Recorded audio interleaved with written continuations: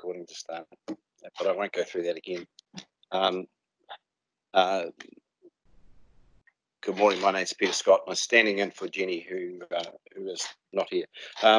Welcome to the 515th meeting of the Canterbury Regional Council. This meeting is not being live streamed, but will be recorded, and the recordings made available on the council's website. We're using MS Teams, and so we have people online.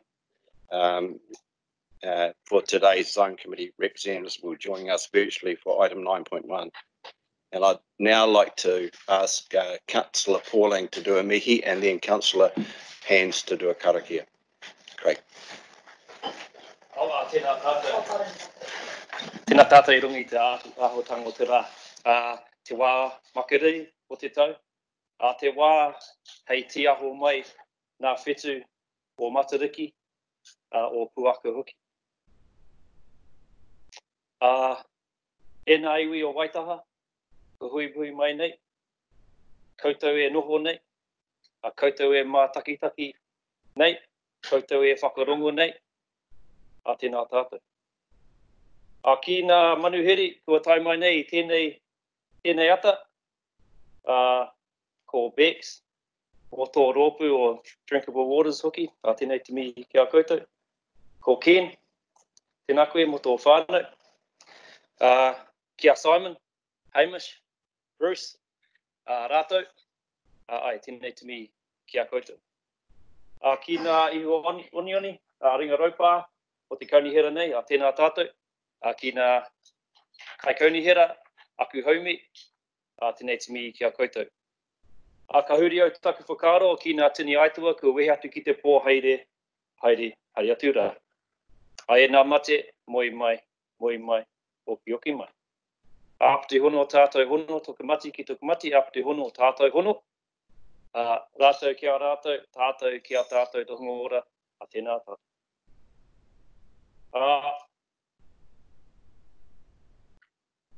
E mihi atu ki nā whetu tāraki o te rangi. Ki te mātai o kākau nui. Te uri o tautahi. Peter Ramsden. Kei te mihi au ki a koe. Ki nā tangata. Harata Tiaika, Trevor McGlinchey, no Moiraki, ko Muriel Johnson, no Murihaku, te kāhui Aroha Rereti Crofts. Kei te poho kereru au, I tō iwi, I tēnei kaunihera,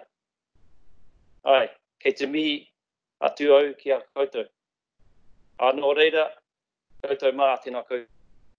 Just to translate so you understand, just standing to acknowledge everyone that's come here this morning for the meeting, especially our guests that are here to talk to us about their important issues and reports. So just welcoming you. Thank you for coming along. To our staff, of course, their continued hard work, and of course the councillors around the table, just acknowledging everybody. Also just acknowledge those that have passed away, and in particular just wanted to mention the reason Jenny's not here today, she's had a death in her family, and just sending our best wishes to her and her family at this time. And also just finished off with acknowledging some of the wonderful people that recently got acknowledged through the Queen's Birthday Honours list, and in particular someone that we're all really familiar with here around the table, Uncle Peter Ramsden. He's been really heavily involved. He actually worked here at Environment Canterbury, but he also had lots to do with the CWMS, with Te Waihora, with Toropu Tuia, and of course with his own slice of paradise at Kakararata at Port Levy. I also mentioned Harata Tiaika from Tuahiwi, Trevor McGlinchey, who's from Moiraki, and also Muriel Johnson, who's actually a hearings commissioner that we use occasionally. And lastly to Dame or Kahurangi, Aroha Rereti Crofts, so from Tuahiwi. I'm sure many of you know her as well, and just wanted to acknowledge them for their great achievements that they had recently. So kia ora tātou. I'm going to hand over to Megan to do the karakia. Kia ora. Kia ora koutou. Whakataka te hau ki te uru, whakataka te hau ki te tonga.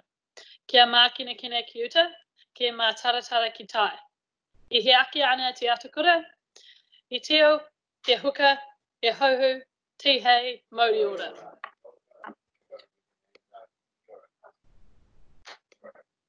Kia ora for that, Megan and Craig, thank you for that mihi to get us started today. So we'll move to item 2 on the agenda, which is apologies. And we've already mentioned that Jenny's not here, but we'll record her as an apology for this meeting. And item 3, conflicts of interest. Are there any conflicts of interest for any items on this agenda that councillors might have? Okay. So we move to item 4, which is a deputation in our public section to be made by Bex de Prospo to the meeting. And so please come to the table, Bex, and I think you have others with you. Welcome to the table also.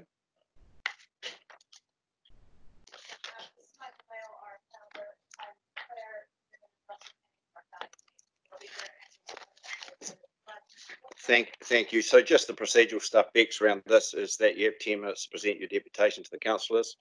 And once you finish your presentation, councillors will use the opportunity to ask questions of you. And then we will move a recommendation based on your deputation. And you've done the button thing, so. Firstly, I'd just like to thank you all for the opportunity to present to you today and the incredibly warm welcome that I got when I came in this morning. It's wonderful to see some familiar faces and some new ones as well. We're here today just to give you an overview of our work and also to highlight some opportunities that we see for us to collaborate on one of the most important issues facing Christchurch, New Zealand, and the world. So Drinkable Rivers is a movement led by real-time data, which focuses on the stories of New Zealand's waterways by giving our rivers a voice. Now, many of you will be familiar with our founder, Michael Mayle, local entrepreneur and passionate environmental advocate. Michael conceived of Drinkable Rivers as a moonshot vision of something truly aspirational that he wants to achieve in his lifetime. Ultimately, he thought, targets aiming for swimmable rivers are simply not good enough. And our failure to reach those targets in the majority of our waterways pretty clearly reflects that. And so in 2018, Michael partnered with co-founder Anneke Goodall and his social enterprise catalyst organization, Seed the Change, to sponsor the development and build of a prototype real-time water quality measuring device. A device which we hope and expect to be the first of many. This device, dubbed Oracle One, was sited at the head of the Atakato Avon River in July of 2019. Since it was grounded last year, Oracle One began taking real-time measurements of a number of key indicators, including pH, nitrates, temperature, conductivity, dissolved oxygen, and redox. These measurements are taken every 30 minutes and are supplemented with regular manual E. coli tests. The data is currently being displayed in a dashboard, which you can access right now through the data link on drinkablerivers.nz or directly through this URL, which, sorry, you can't actually see on the bottom of the screen there. It's in its version 1.0 form, but our aspirations for it are considerable. We're currently working to secure funding to improve both its aesthetics and its functionality. Our aim is to future-proof the display so that we can enable ourselves to add additional Oracle sensors and to aggregate other relevant data sources like the ones from ECAN, CCC, NIWA, Met Service, and so on. In its fully realized form, the dashboard will provide a compelling snapshot view of our waterways' real-time health for anyone to see, while also providing the full, robust, open source data to be used for research and education. In December, we partnered with Villa Maria College in the development of a pilot Kaitiaki Tanga program, which focuses on Corf Reserve and the riparian zone surrounding Oracle One. We're now working closely with their staff to craft learning outcomes which provide cross-disciplinary opportunities for their students. Some of the tangible outcomes of this collaboration will include river reports and regular hands-on water testing, riparian planting and long-term maintenance of Corf Reserve, collaborative crossover opportunities with other schools, such as the Urban Eel program at Russley Primary, and a collection of learning resources to support Villa in maintaining this Kaitiaki role long into the future. Our intention with this pilot program is to create a self-sustaining roadmap, which can be adapted and applied for use with future oracles by additional groups in other sections of rivers in future years. In short, I hope to make myself redundant. Drinkable Rivers work is not in hands-on remediation as such, but rather in information, mobilization, and collaboration. We acknowledge and are humbled by the amazing work which is already being done in the water restoration space in Christchurch, and it is our goal to support that work in the best ways that we can. But we're storytellers. We're not scientists, we're not data experts. And so in order to do this work, we need the expertise and active collaboration of organizations like ECAN. So this is where we are now. We have our prototype sensor at the head of the Atakaro Avon River because we understand that this is where we have to start if we have any hope to restore the rest. But we're working quickly to find funding for additional sensors for the Avon, the Heathcote, and beyond. Because it is with multiple data points that we can really start to add value and to achieve our vision of giving our rivers a voice. Organizations like ECAN and CCC have incredibly robust periodic data that is great for tracking trends over long periods of time. Our aim is to supplement that monitoring with the power of real-time data, which is particularly useful during different weather and contamination events. So say we have a major storm event, and a half hour later, our sensors show a spike in a particular contaminant. It's registering across the Atakaro Avon River, but we can quickly see that it spikes here near Wainoni. With that information, we know that it's being introduced somewhere east of Richmond. These results and supporting tests over time can help us to isolate contamination issues. Maybe something's being introduced through Dudley Creek or on a stormwater drain on Avonside Drive. Suddenly, we begin to have a much clearer picture of our waterways and what they're telling us. And we can then make use of these innovative sensors to help us make decisions on where and how best to focus restoration efforts to improve the health of our rivers. And throughout this process, we will provide this high quality real-time data to those that can best make use of it in the community. Water quality is very topical in New Zealand right now, and the space is fairly crowded. We're working to support some of the key players who are already in this space, and we hope to be able to provide these groups with real-time data to inform remediation work in their local areas. Currently, we're supporting them through established initiatives like the Mother of All Cleanups, which we helped to deliver remotely this year, and for which we will be taking a more active role in the organization team in 2021. We're also actively engaged with the progress of ECAN-supported initiatives like the Community Water Partnership. On the other side, we're also establishing links and actively working on collaborative projects with commercial and tourism-focused organizations like these, and creating collaborative opportunities for learning and well-being with initiatives like these, because we see the incredible educational, health, and commercial potential of having thriving rivers running through the heart of Christchurch. And in creating these links across sectors, we hope that we can best serve both our waterways and our citizens. Like everyone else, we're working quickly to reprioritize and structure the rest of 2020 in light of COVID-19. But our core objectives remain the same: getting both our software and our hardware optimized, further development in our partnership with Bill and Maria, and in creating that framework for a self-sustaining program which we can roll out to other groups, and continuing to really build on those collaborative relationships. To date, ECAN has been quite supportive of Drinkable Rivers work, and we're eager to continue and expand upon the work we've already done together. We need funding resources to enable us to continue this challenging and important work, specifically support in applying for initiatives like the Immediate Steps Fund, and guidance on other funds and any relevant changes to allocations and timelines in light of COVID-19. We also need human and informational resources to help us access and interpret your existing water quality data so that we can then bring that data to the community. A key point of contact within ECAN to liaise with Drinkable Rivers in these areas would inform our work and enhance our ability to support your work. The issues facing our waterways are complex and urgent, and we know that we need everyone to be a part of an active solution. I just want to thank you for taking the time today to learn about drinkable rivers, and we are so grateful for you in helping us achieve our vision to give our rivers a voice. We look forward to building greater links for collaboration between drinkable rivers and ECAN, and we would welcome any questions that you might have for myself or other members of our team. Thank you. Oh, before we get to questions, just thank you very much for bringing this in. This is what this section is for, is to inform us in terms of things that are going on in our community, and I'm sure there are plenty of questions. Phil. Thank you very much, Bex, for your presentation.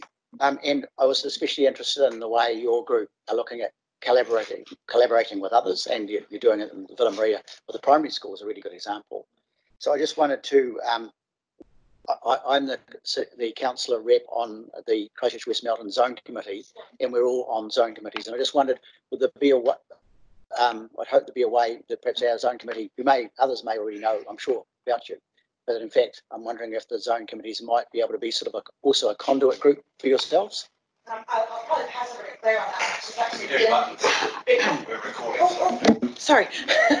I'll pass over to Claire from our team on that one because she's actually already, and actually Russell as well, have had the opportunity to speak to the West Melton Zone Committee.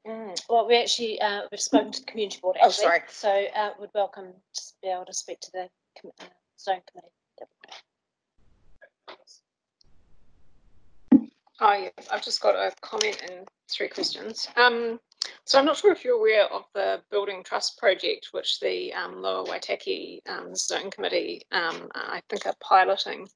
This is an open source, open data project for the public, and it is just with regional council data. It might be just something to be aware of, thinking about how you might integrate in future with that potentially. But I've got questions around I suppose some specific questions. How much funding are you after, and specifically what sort of data? And the other question I have would be, are you thinking about looking at other target compounds in the future, adding to your repertoire of things that you're monitoring? I'm happy to answer, but I also don't want to take up all the airspace. We absolutely. So with regard to your second question, we're effectively still at a prototype stage with this first device and are very much looking at, are we measuring the right things? Can we expand that data set? Are there things we don't need? We're also aware that there are now on the North Island people who are actually looking at real-time E. coli, which would be new for us and something quite exciting. Obviously, with real-time measurement, the more you do, the more expensive it becomes. So that sort of directly informs that funding question. But one of the biggest challenges for us in this year is that the funding rounds that were expected to be open mid-year with CCC that might have been quite a good fit for us are now in flux because of all the challenges around COVID-19. So ultimately, I think our key deliverables that were sort of the immediate horses off the rank are to get that data dashboard working the way we want it to, so that we can add more sensors, and also just getting more hardware in the river so we can get more data points. Now, maybe it's not another Oracle device in full. Maybe it's a number of smaller sensors that are doing specific elements. So we're quite adaptable to how we might roll that out, and are obviously quite understanding that the landscape is still ever changing this year. Yeah, even this week. Hey, thank you for that answer. That's a great answer. So, Councillor Farm. Thank you, Bex and team, for your presentation and being here today. And thank you so much for your work in this space. Anything that helps bring our much beloved but we know heavily degraded urban waterways to life for people is just such valuable work, and I just really appreciate it. Thank you as well for knowing your role and really being conscious about where you can add value. I think that's really critical in this space when we know where there's a lot of people wanting to do that. But I think the area that you've honed in is a really, really valuable area. I think I guess I just had a follow up in terms of Liz's question about funding and the key deliverables that we can help you with. And I just wrote down briefly, you mentioned like having a key contact with an ECAN. And also support with sort of interpreting our data so that you can help sort of display that for the community. And then we've of course got the funding considerations. I just wanted to note today we're adopting our annual plan, but we'll be going into long-term plan deliberations in the lead up to decisions next June. So it's kind of like we're sort of right in between in terms of funding for this cycle, but next year a consideration. My question was, well, I just saw nods, but it was about those key deliverables that we can help you with in terms of the key contact. And is that accurate, or is there more? No, I think that's a really, really great place to start. As I say, we have been really fortunate in our dealings with ECAN so far. Everyone has actually been quite eager and willing to help us, but it has been a bit ad hoc. And I know that some people who are helping us are doing it sort of above and beyond the things that are expected of them in their standard roles. So it would be great for us to have a key point of contact, particularly around the data. So for community organizations like ourselves, we're time poor. We're doing a lot on not a lot of budget. And so to have a key point of contact who can help us decipher what's already being measured, making sure we're not duplicating efforts, help us to interpret the data we've got and the data that you've got, and help us to actually plan that rollout of additional sensors, because we don't want to be doubling up on efforts that are already being well covered by ECAN. We want to make sure that we're actually supplementing and being additive. So having a key contact for that is really, really key, I think. Does anybody want to add anything to that? Look, thank you for that. Look, I'm conscious that we're about the end of what we're going to do, but I'm also conscious that maybe there's some other comment from the table if you want to make it before we finish. Yeah, hi, look, thanks for having us today, and it's a pleasure to be here. And I just want to thank you, Bex, for an amazing presentation, as always. I just wanted to add a couple of things to what's been said, and that is that we're not going to get the Avon River drinkable, swimmable, unless we can engage the entire community, right? And that's our role, our job. We see ourselves as in the business of helping every Christchurch resident to get engaged with the river. And so one of the things that we've done is that we've just recently created a History of the Avon River movie. We were going to show it today, but it was going to put us over time, so we haven't. But when we do release it, we would love support from you guys to socialise it. It is an incredible piece of work, and I think you're all going to be very impressed with this video. And yeah, I think that's really what I wanted to add. So thank you for having us, and look forward to having a drink. Thank you. And we'll move to our recommendations here, which should give you some comfort, because our chief executive is actually also a pretty good scientist. So our recommendations are these, which I'll put to the vote. So the first recommendation is that we receive your deputation, Bex, regarding drinkable rivers, and the second recommendation is that chief executive be requested to investigate the matters raised. So I'll put that to those. All those in favour? All those against? Oh, sorry. Still got my training wheels on here. So I move it. So Nicole's going to move that. Megan's going to second it. All those in favour? All those against? Carried. So thank you very much. Thank you. You're free to go.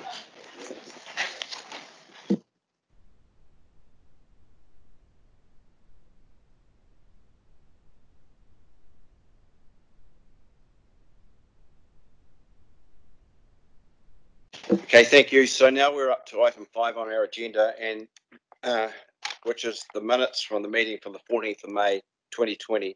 Those minutes are on pages 9 to 15.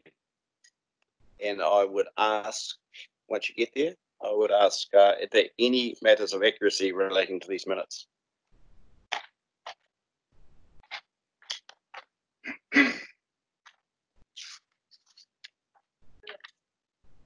So I recommend that the council confirms as a true and correct record and adopts the minutes of the meeting held on the 14th of May 2020. Can I have someone to move? Liz? Councillor Mackenzie, and a seconder, Councillor Mackay. All those in favour? All those against? Carried. So we now move to the 14th of May. Yeah, the 14th of May 2020 public excluded. The minutes from the public excluded part of this meeting can be confirmed in this open meeting. Page 16 of your agenda. And again, are there any matters of accuracy relating to these minutes? If not, I'll put the recommendation that we can. Yeah. So I'll read the recommendation. feel more comfortable doing that action. Confirms it's a true and correct record. Adopts the minutes of part of the meeting held with the public exclude on the 20th of May. Moved by Councillor Clearwater, seconded by Councillor Edge. All those in favour? Carried. And we now move to the 21st of May, pages 17 to 25 of the agenda. And again, are there any matters of accuracy relating to these minutes?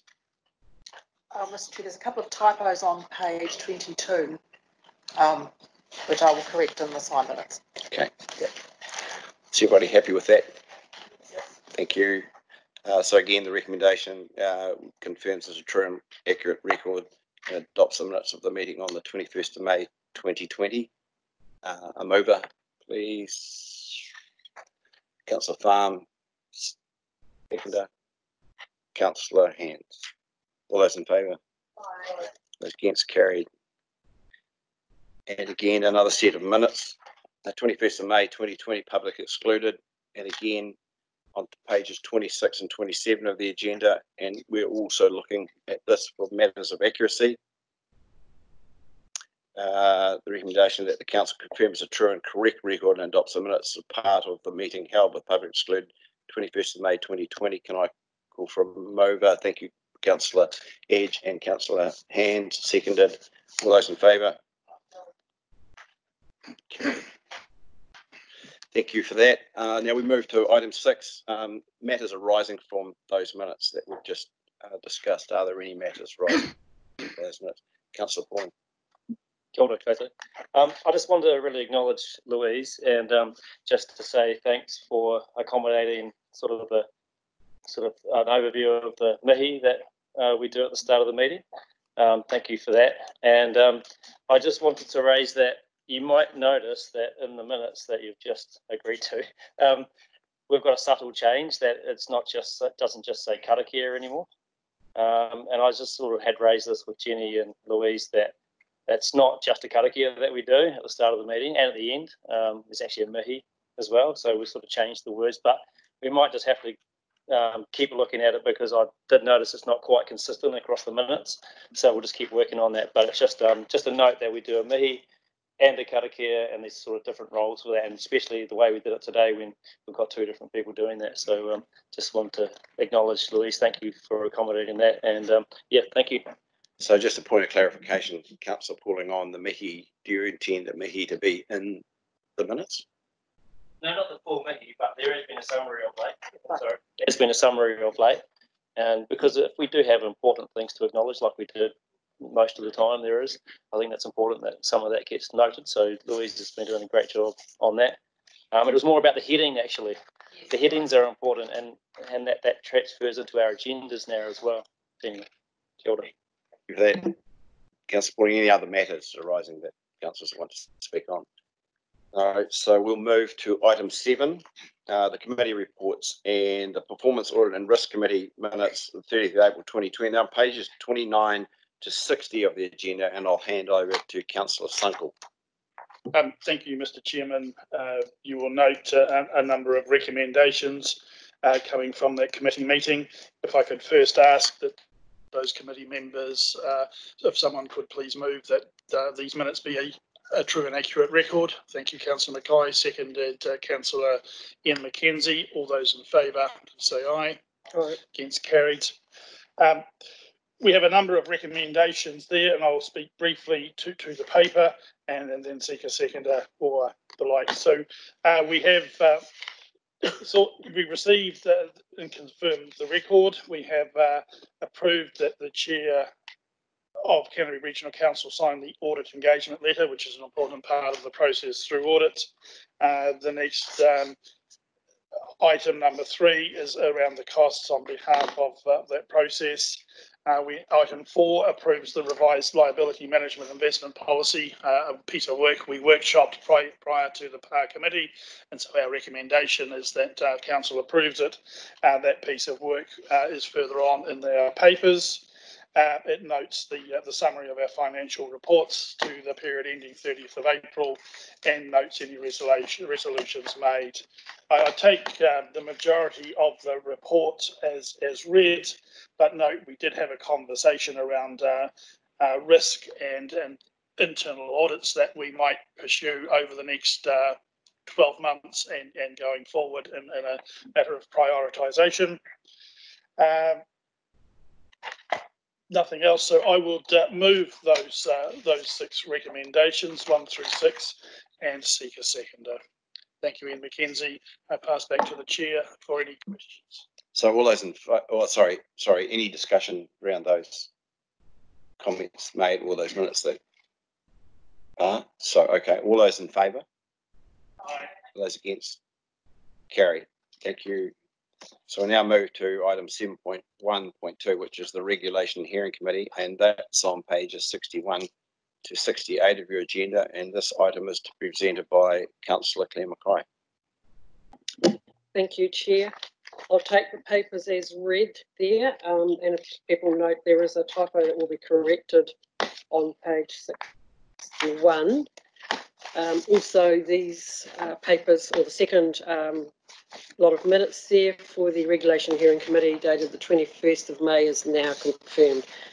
So I think it's pretty self-explanatory what we're looking at there. We're looking at appointment of hearing commissioners for the Waste Management Limited consent application.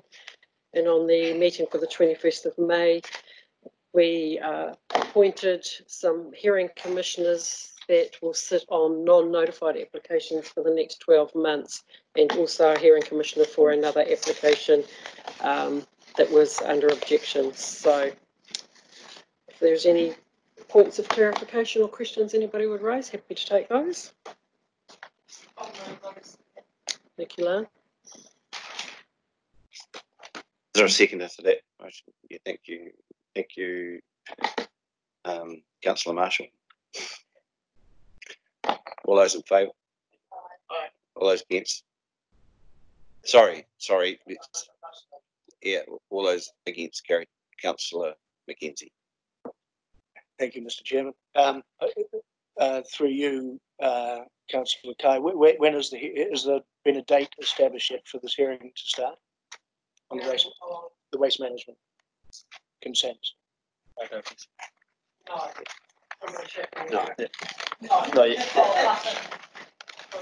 No, there has been no date at this stage.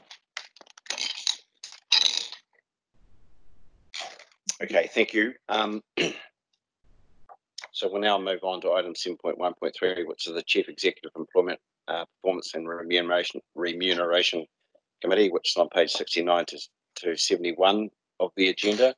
There's one recommendation there that is received the unconfirmed minutes from the meeting of Chief Executive Employment, Performance and Remuneration Committee held on the 9th of June 2020.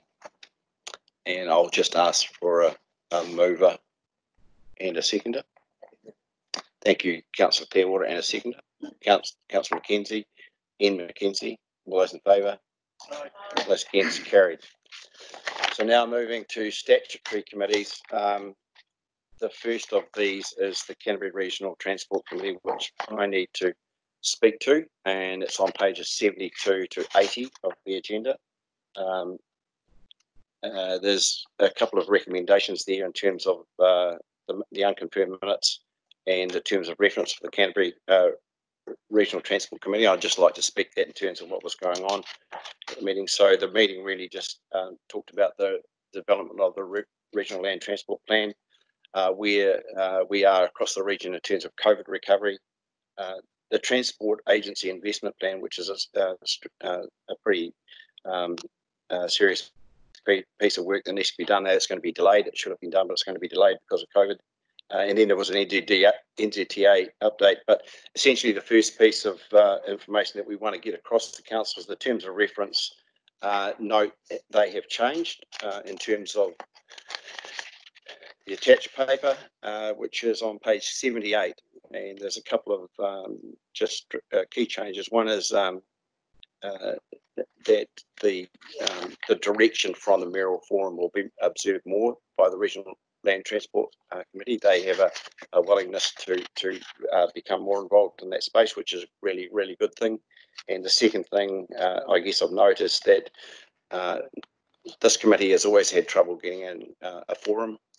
It it's sometimes late in the day and a quorum, sorry, not a forum, easy enough to get a forum. And so what we're wanting to do, what we've done in terms of moving the quorum from 9 down to 7, because it's a standing committee and you can't have substitutes, then we think it's more suitable that it's at 7 rather than 9.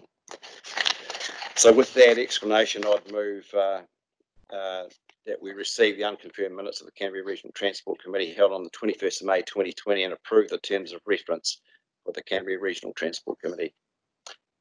I'll move that. How about a seconder? Thank you, Councillor Apanui. All those in favour? All those against? Carried. Thank you.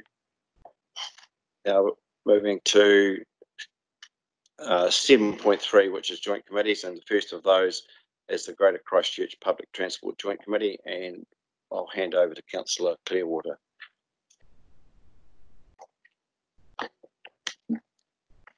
Councillors, this was the first meeting that the Joint PT Committee had this term, and I guess it also, my recollection is we had a workshop as well as the, but I think what was important in this report was we get the standard monitoring report, and at that time we had not gone into COVID, of course, so it was a useful comparison for our following meeting. As you know, the monitoring report showed a big decline in patronage. And the timeline though part is very helpful so that in fact, we've got a clear timeline for the work that this committee is doing. But you'll be aware that this committee also works strongly in conjunction with the Greater Christchurch Partnership Committee as well around these, particularly the public transport operations. Thank you, Councillor Clearwater. Would you like to move the you'll move that the recommendation receives unconfirmed minutes of the Greater Christchurch Public Transport Joint Committee held on the 19th of February 2020. Have a seconder. Thank you, Councillor Apanui. All those in favour? All those against? Carried. So now we've got a report on the working groups. Number 8. This is item 8, 8.11, and it's on pages of your agenda. It was on pages 86 to 89, and the planting regeneration working group will be reported on by Councillor Pauling. Kia ora anō koutou. Firstly, just want to acknowledge the great work that our staff have done on this, particularly led by Nadine, and that we know that this is on top of existing work, so just want to acknowledge that, so thank you very much. So we had our second meeting on the 3rd of June and discussed 4 main topics. Firstly, and you can see that in the minutes that are there, firstly it was around the scope for the work program coming forward, which is really focused on an initial discovery phase involving a stocktake of what's happening, the capacity and interest and lessons learnt, and that's both from our internal work that ECAN does as well as other community groups. We've also started some kickstart activities in terms of looking at what the capacity of nurseries is, as well as starting to make contact with some key landowners and community groups. We also talked about drafting up a high-level value proposition so that can be used to communicate with others going forward. We also looked at some opportunities, some early opportunities on ECAN land.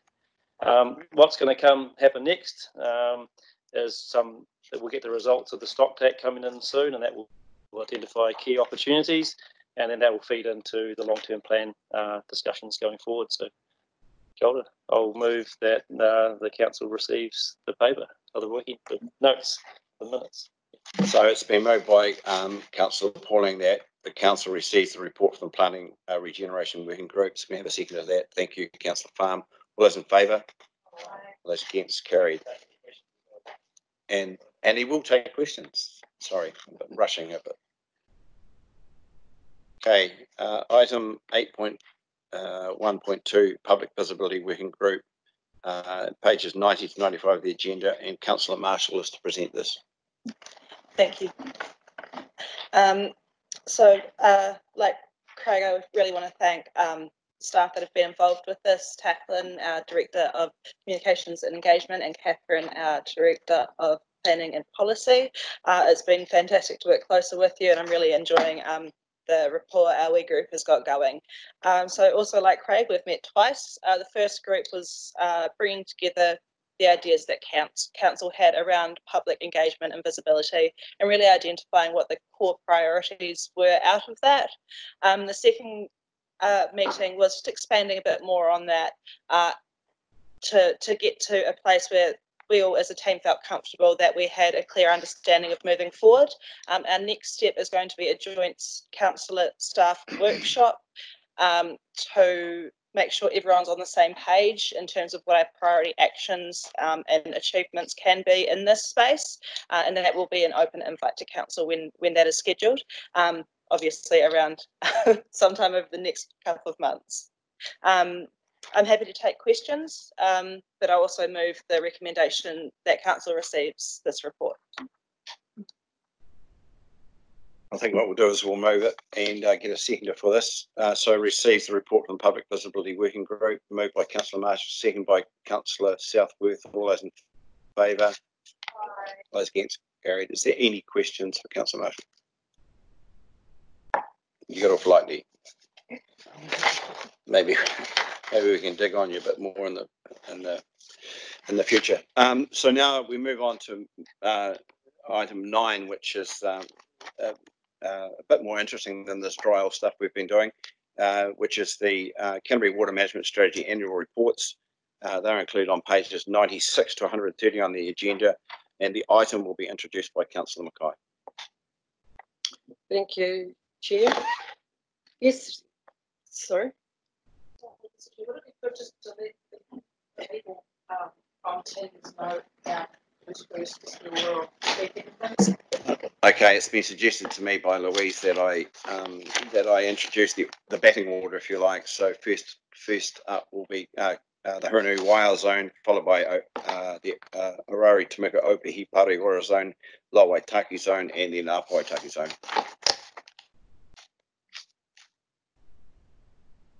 Thank you very much.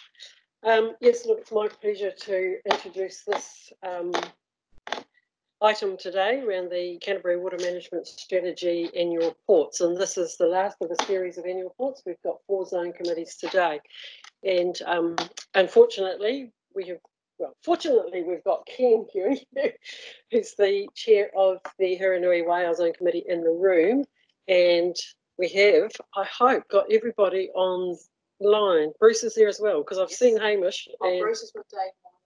Oh, right. Okay. Thank you very much, Louise, for that. So we've got Bruce Murphy, we've got Simon Cameron and Hamish McFarlane online. So that's great that they've all been able to attend in this hybrid version that we're actually running here.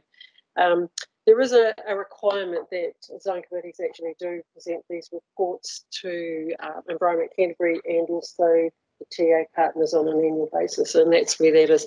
And it's also an opportunity for the chairs to come along and tell us, as ECAN councillors here, what's been happening in their community and the initiatives in freshwater space. So can I hand over to you? I'm going to hand it back to you. You are, apparently.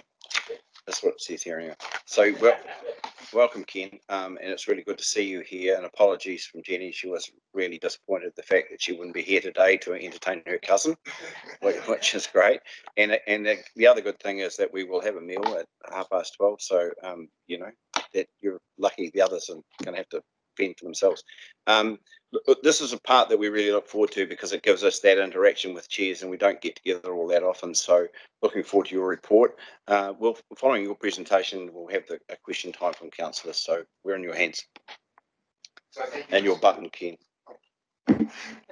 Yep, thank you, Mr. Chair. And I do want to acknowledge Councillor Claire Mackay, who of course is the Regional Council's representative on our zone committee, and a very positive contribution that she makes to the functioning of that committee. So thank you very much, Claire.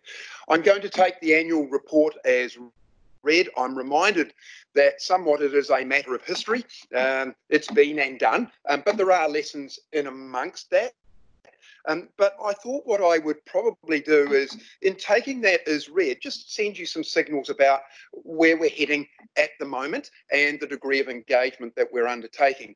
around where we're heading. So I do want to note by way of context, and most of you will, I think, know this, that Huranui Waio is the longest running of the zone committees. It's been there for 10 years. I was one of the foundation members, and one might well ask, why are you still there? And that is indeed a good question, but mostly I enjoy it, and I think mostly we make a contribution to what are really difficult deliberations and issues that all zones face in different ways.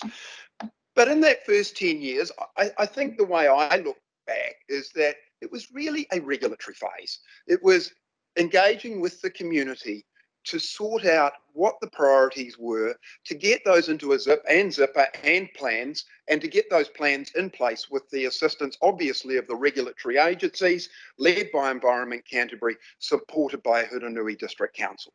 And I think now that we have those in place, it's a matter of now thinking about what phase 2 of the zone committee might look like going forward. And so we've embarked on the way we describe it as a sort of a 6-month refreshing process. It's about thinking what our priorities might be. It's about working really closely with Environment Canterbury and Huranui District Council. And I can tell you we are. I spent a good number of hours on Monday and other days over the previous weeks working with both councils. And I think we're getting onto a page where there's a level of comfort starting to emerge, at least amongst the councils and myself. But that doesn't then mean that we haven't got a lot more work to do. And I look, for example, to Councillor Pauling, and thank you, Craig, for acknowledging me earlier on.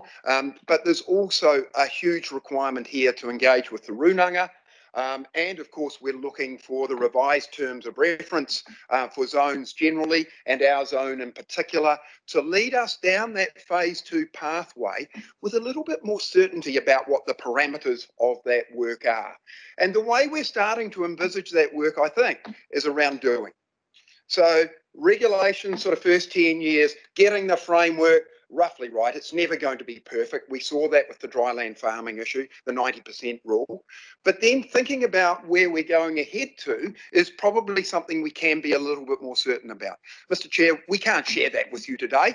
We've got more work to do on that page, and we're looking at a Zoom meeting hopefully in a week after next, and then another workshop in a couple of weeks. And hopefully we'll start to form that up a little bit further. But we still have to acknowledge that all needs to be agreed and supported by the Runanga, by the Regional Council, and of course by HDC before we embark on that program of work. So I think, yeah, my last point, Mr. Chair, would be to say we have probably had a rather rough last 18 months, you know that. I think we're working our way through that, and we've welcomed the process of doing that.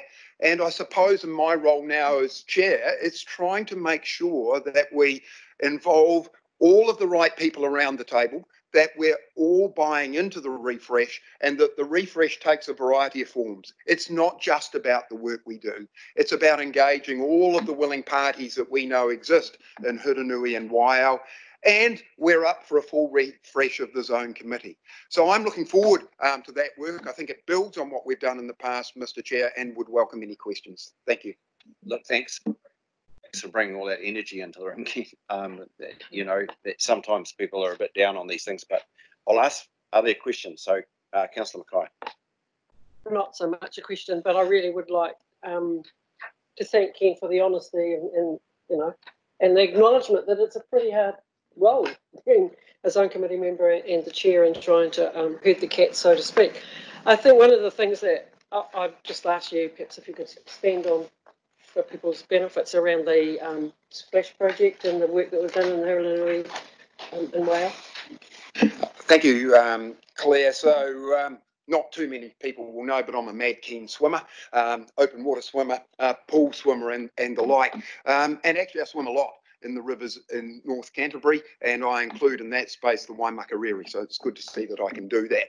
But the Splash project has brought the opportunity to, I guess, reawaken the opportunities that do exist in our major North Canterbury rivers, whether they be the larger rivers like the Huranui or Waio-Uwha, or some of the smaller tributary rivers like the Waitohi, for example. So we have a list of those rivers, of the places where we know people have swum in the past or swim now, and we've got a program that we're working with the zone implementation team, with the district council and others to reposition those places, to make them work better, to reduce the fecal coliform counts as we had to in the Balmoral area. That involved killing a whole lot of southern blackback gulls, but it's also part of public awareness and making sure that those opportunities are well known.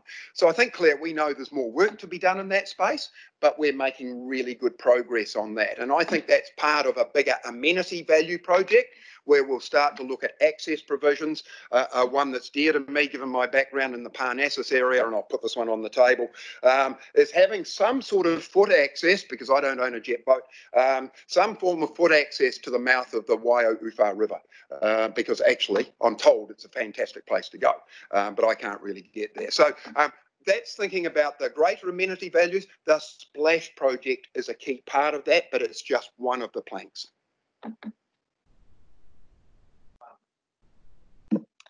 Thank you, Ken. Really good to hear that, you know, the zone committee and yourself feel like you're really in the doing phase. And that's really where my question revolves around. I mean, do you feel like where would be the one area that you feel like maybe the council could be supporting you better in the doing phase? And I mean, that's a really wide breadth, but I wanted to keep it wide if you feel like there are areas where we could be specifically doing more. I hate saying this, but these are all great questions. That is a challenging question, because I think probably over the course of the last 2, 3, maybe 5 years, we perhaps haven't been as joined at the hip as well as we could have been, both with ECAN and with HDC. I think we've opened, probably over the course of the last year or so, new opportunities in that space. So I don't see any one thing as being required there. I think it's really an expression of willingness, and then following up with that willingness on an agreed course of action, which we sit down as mature adults and we thrash out around a table. And certainly the meetings I had on Monday, both the meeting with HDC and senior staff and with ECAN, it was demonstrative of that. Then when we had the zone committee only workshop, I saw the same thing. And then when we had the public meeting, I saw the zone implementation team leadership stepping up to the plate. And I see all of those stars beginning to align. So yes, I'm a bit gung-ho, but actually I'm a glass half full person, and I see a great degree of potential in that space, and I think it's starting to happen. So it's not one single thing.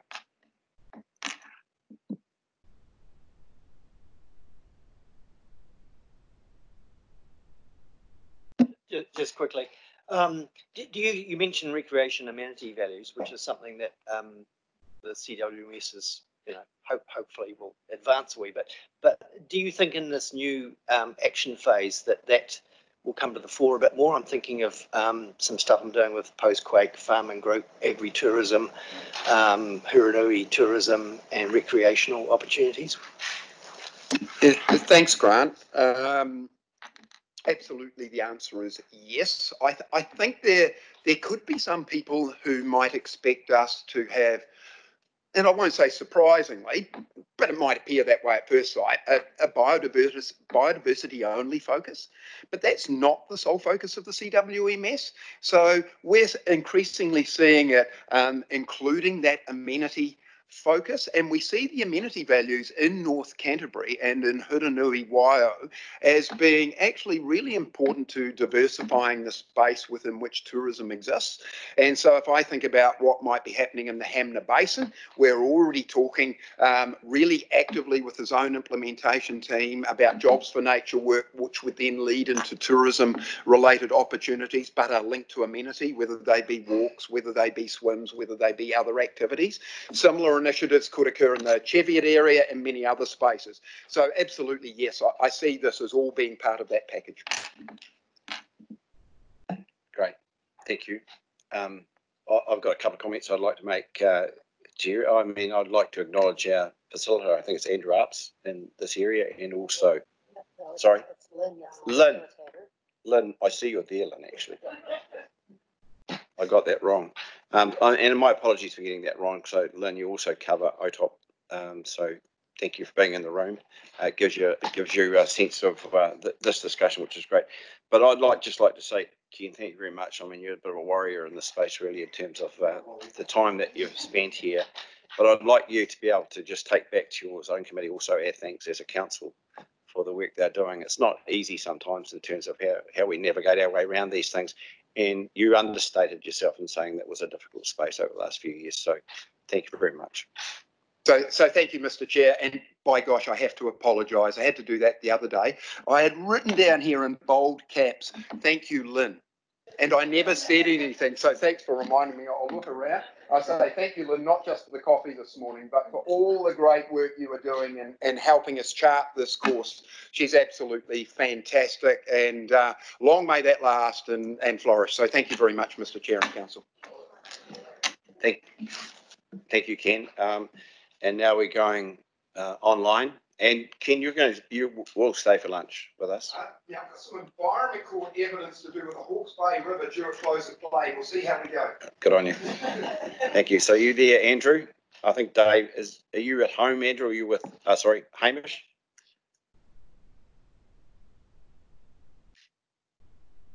Hello, Pete. You're on your own, Hamish. I am. So welcome, Hamish. So Hamish is the chairman of the OTOP zone, and as I say, I also acknowledge Lynn sitting in the background. So Hamish, we're in your hands.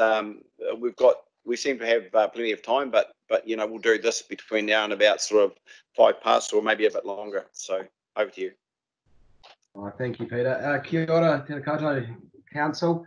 I'd just like to kick this off briefly by saying a big thank you to Councillor Mackenzie and our district, council, community and Runanga Rep. So I'd like to thank them very much for the work they've put in, and also to Lynn, who's been facilitating us for the last wee while. So thank you very much, Lynn, and thank you for getting me organised to be on here. Lynn put me very nicely behind Ken, thinking he'd break the ice for me, but I think it's pretty hard act to follow. So nice to hear some positive comments out of there, Ken. Thank you. Hey, this is about the annual report, obviously. I'm happy to take that as read, and are there any questions that the council members have got for me regarding that report, or anything else they may like to bring up? Well, maybe there are, Hamish, but maybe you could do also just a generalised comment in terms of where you're at the moment with OTOP. But I mean, the report is the one in terms of the last 12 months. I guess that's the most important thing here. So, is any councillors? So we've got Councillor Farm that has a question. Thank you, Hamish. I thought I'd have a go at sparking off some comments from you. Thank you again for your work in this space. It's been, really, I'd say fun actually, my time on OTOP with you. So thanks for hanging in there. I guess I just wanted to follow up. I'm glad you heard our conversation with Ken in terms of my question to him about the doing and how ECAN could support that better in terms of zone committees actually taking action on the ground. And really, he highlighted an agreed course of action or agreed direction moving forward as a really key place that we could get to. And that is an area that council are really turning our minds to. And the zone committee will, of course, be part of that conversation in the next few weeks. I'm just wondering if your thoughts are in the same space, or whether OTOP has sort of differing views about where ECAN could really help support the zone committee. Thank you, Lan. That's a very good question, and a great segue to get into a couple of comments I'd like to make. So if you don't mind, I'll give you a wee bit of background about where we are as a committee, and then I'll come back and answer that question, which I think is a great one about what to do for the future. So, hey, look, we have, I guess to reiterate what Ken said to a degree, is we have moved out of a very regulatory space where we have been consulting with community, developing the zipper, and I guess smoothing the way a wee bit for PC7. And I guess in the interim we've had the NPS come through, which has potentially changed the balance a wee bit of or created a wee bit of uncertainty maybe about where how things are going to be rolled out in our area. Now,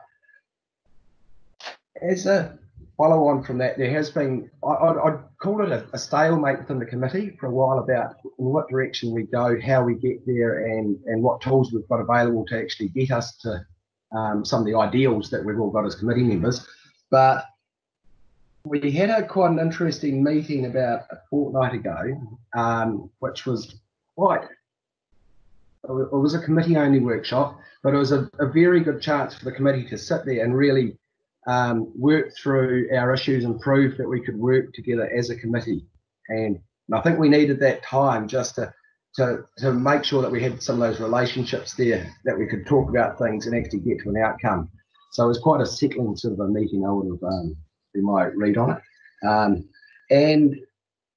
So some of the things that came out of that, which we put out as a formal zone committee minutes, I shouldn't say formal, but on the back of the workshop, where I guess the key thing was there's still support for collaboration there from the committee, and we do see that in the public still. So I think that's critical after everything that's happened. There is still support out there for CWMS, and there is support for collaboration. So I think that's a real key take home. And in terms of how the committee function into the future, I see that as being a pretty much business as usual. We may look to occasionally a bit of committee only time here and there where we need to iron things out, but on the whole, see it as a reasonably, business as usual there.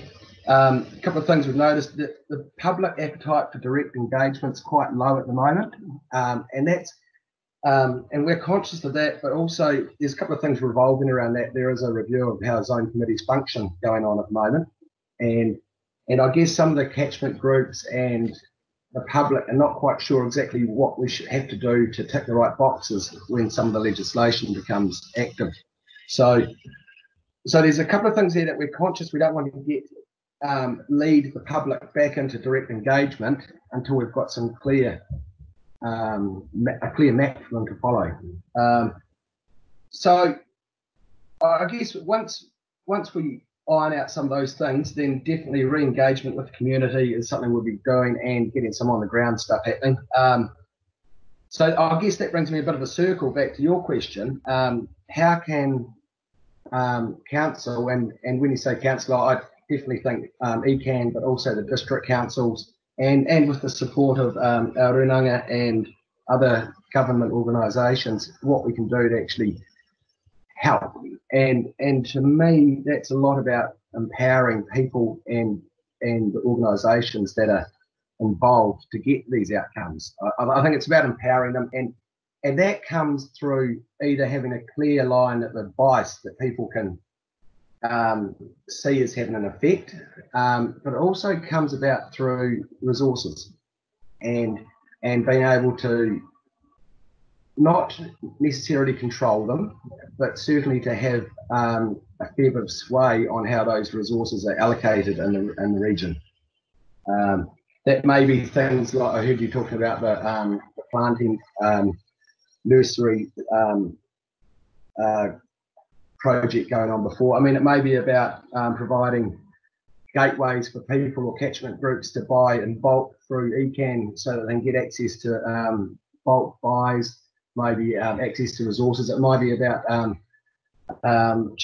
channeling central government money into ground up projects. So, but I think resources create power, and power brings people, the right sort of people into the organisation. So I hope that helps, Nan. Thank you. Oh, sorry. Thank you, Hamish. That's helpful. So thank you, Hamish. And so we've got a question from Councillor Hands, then a question followed Councillor Mackenzie. Kia ora, Hamish. Peter's given me a good nudge because I was going to make a comment and follow up my question. So I'll just briefly, really interested and glad to hear from you that there's still real community will for collaboration, and that uncertainty around the regulatory space with the NPS and with Plan Change 7 and that sort of thing. So I'm really glad to hear that your community is keen on continuing to collaborate, and I just really encourage you to continue to foster that, because I have concerns about how we move forward in this space there too.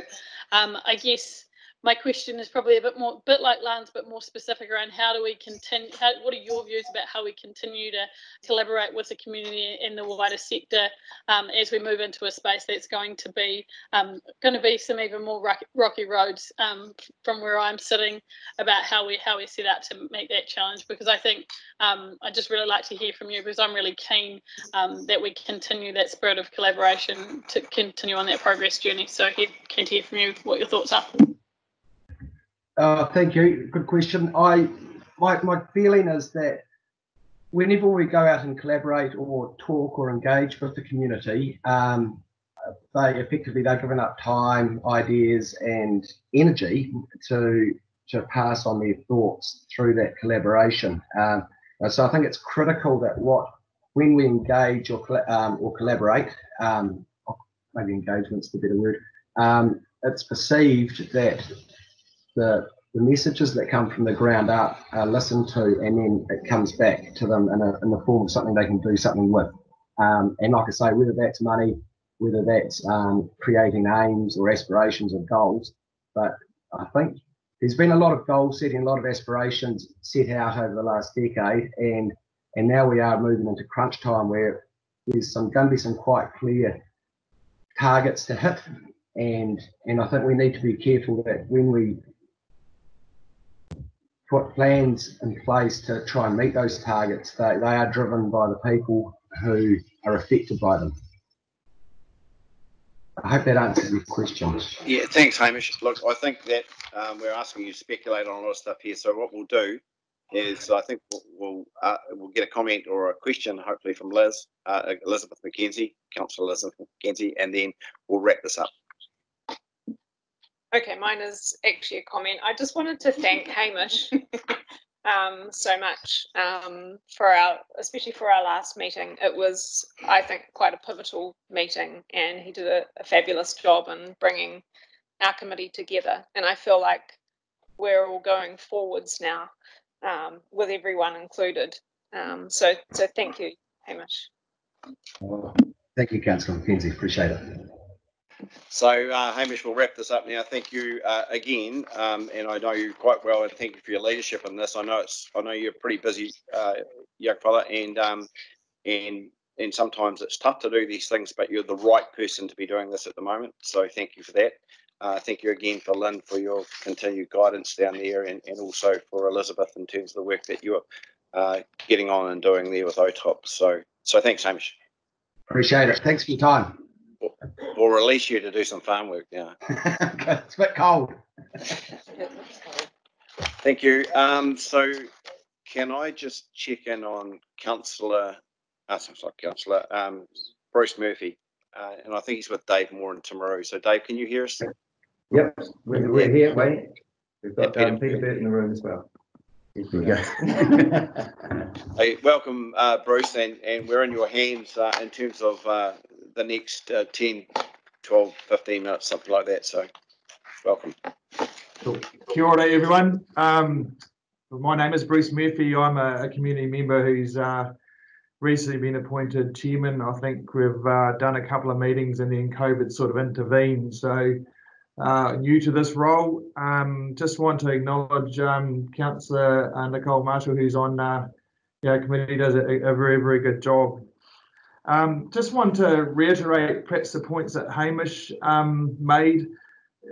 At the end of the day, collaboration is a huge part of where we've got to in our plan change area, and I think there's still a willingness in the community and on the ground to be part of that process. So even though we see essential freshwater sort of coming in on top of this and some hard targets, we're doing everything we can to support the process that we're in now.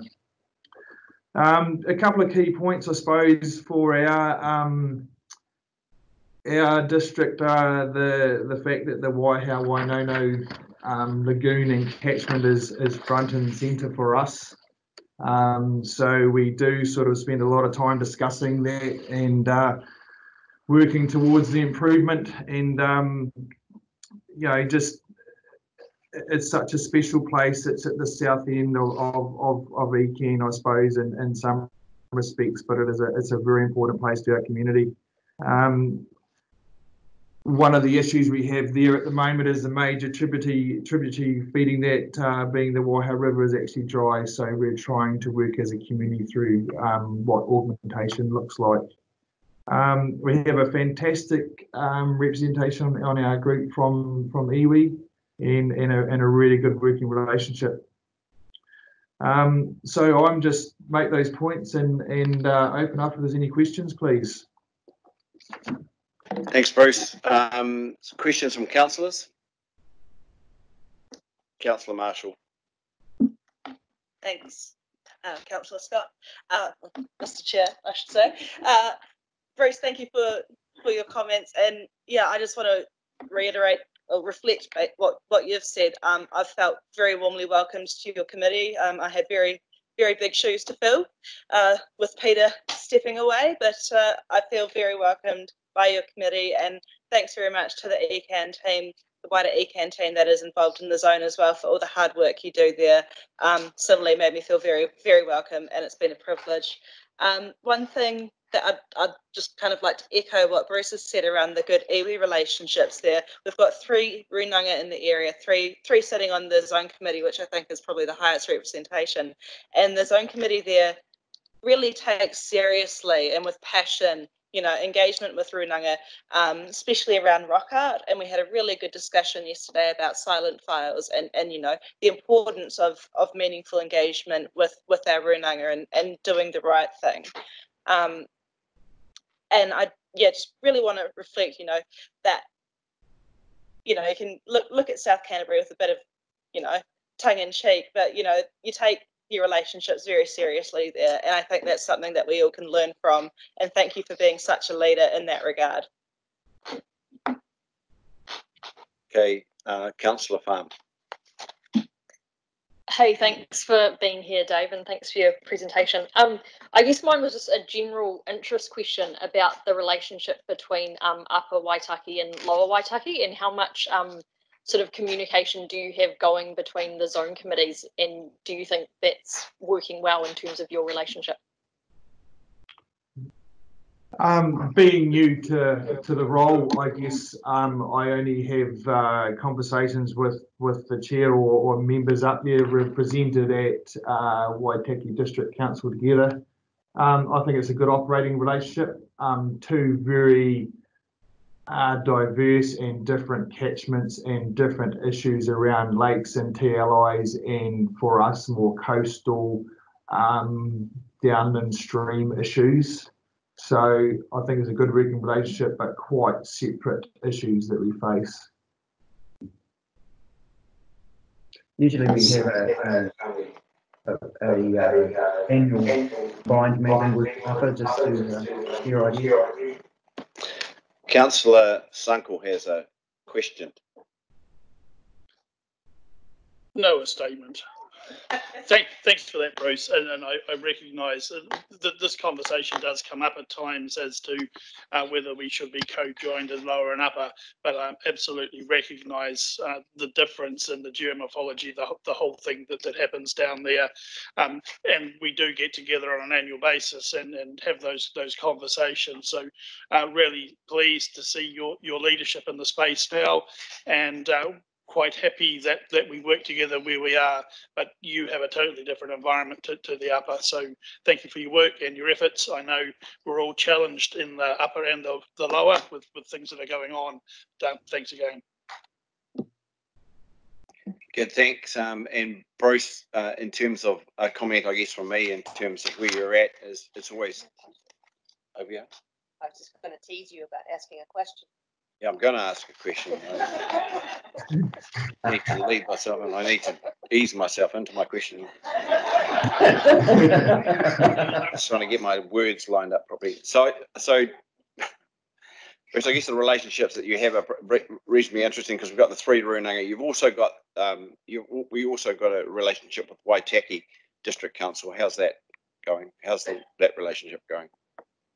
Yeah, no, it's good and sound. As I say, we presented to them earlier this week. I guess we are a small part as a committee of the area, but they are very understanding of what we do and do understand the difference between the collaborative approach that ECAN has taken and perhaps the ORC point of view. So yeah, no, it's a good, healthy relationship, and we're well represented by Councillor Jim Hopkins. Okay, anyone else got a comment or a Can I You can carry on, Bruce. I just I guess a question that was asked and commented on. Pete, can you just turn your mic off? Turn your button. Thank you, thank you.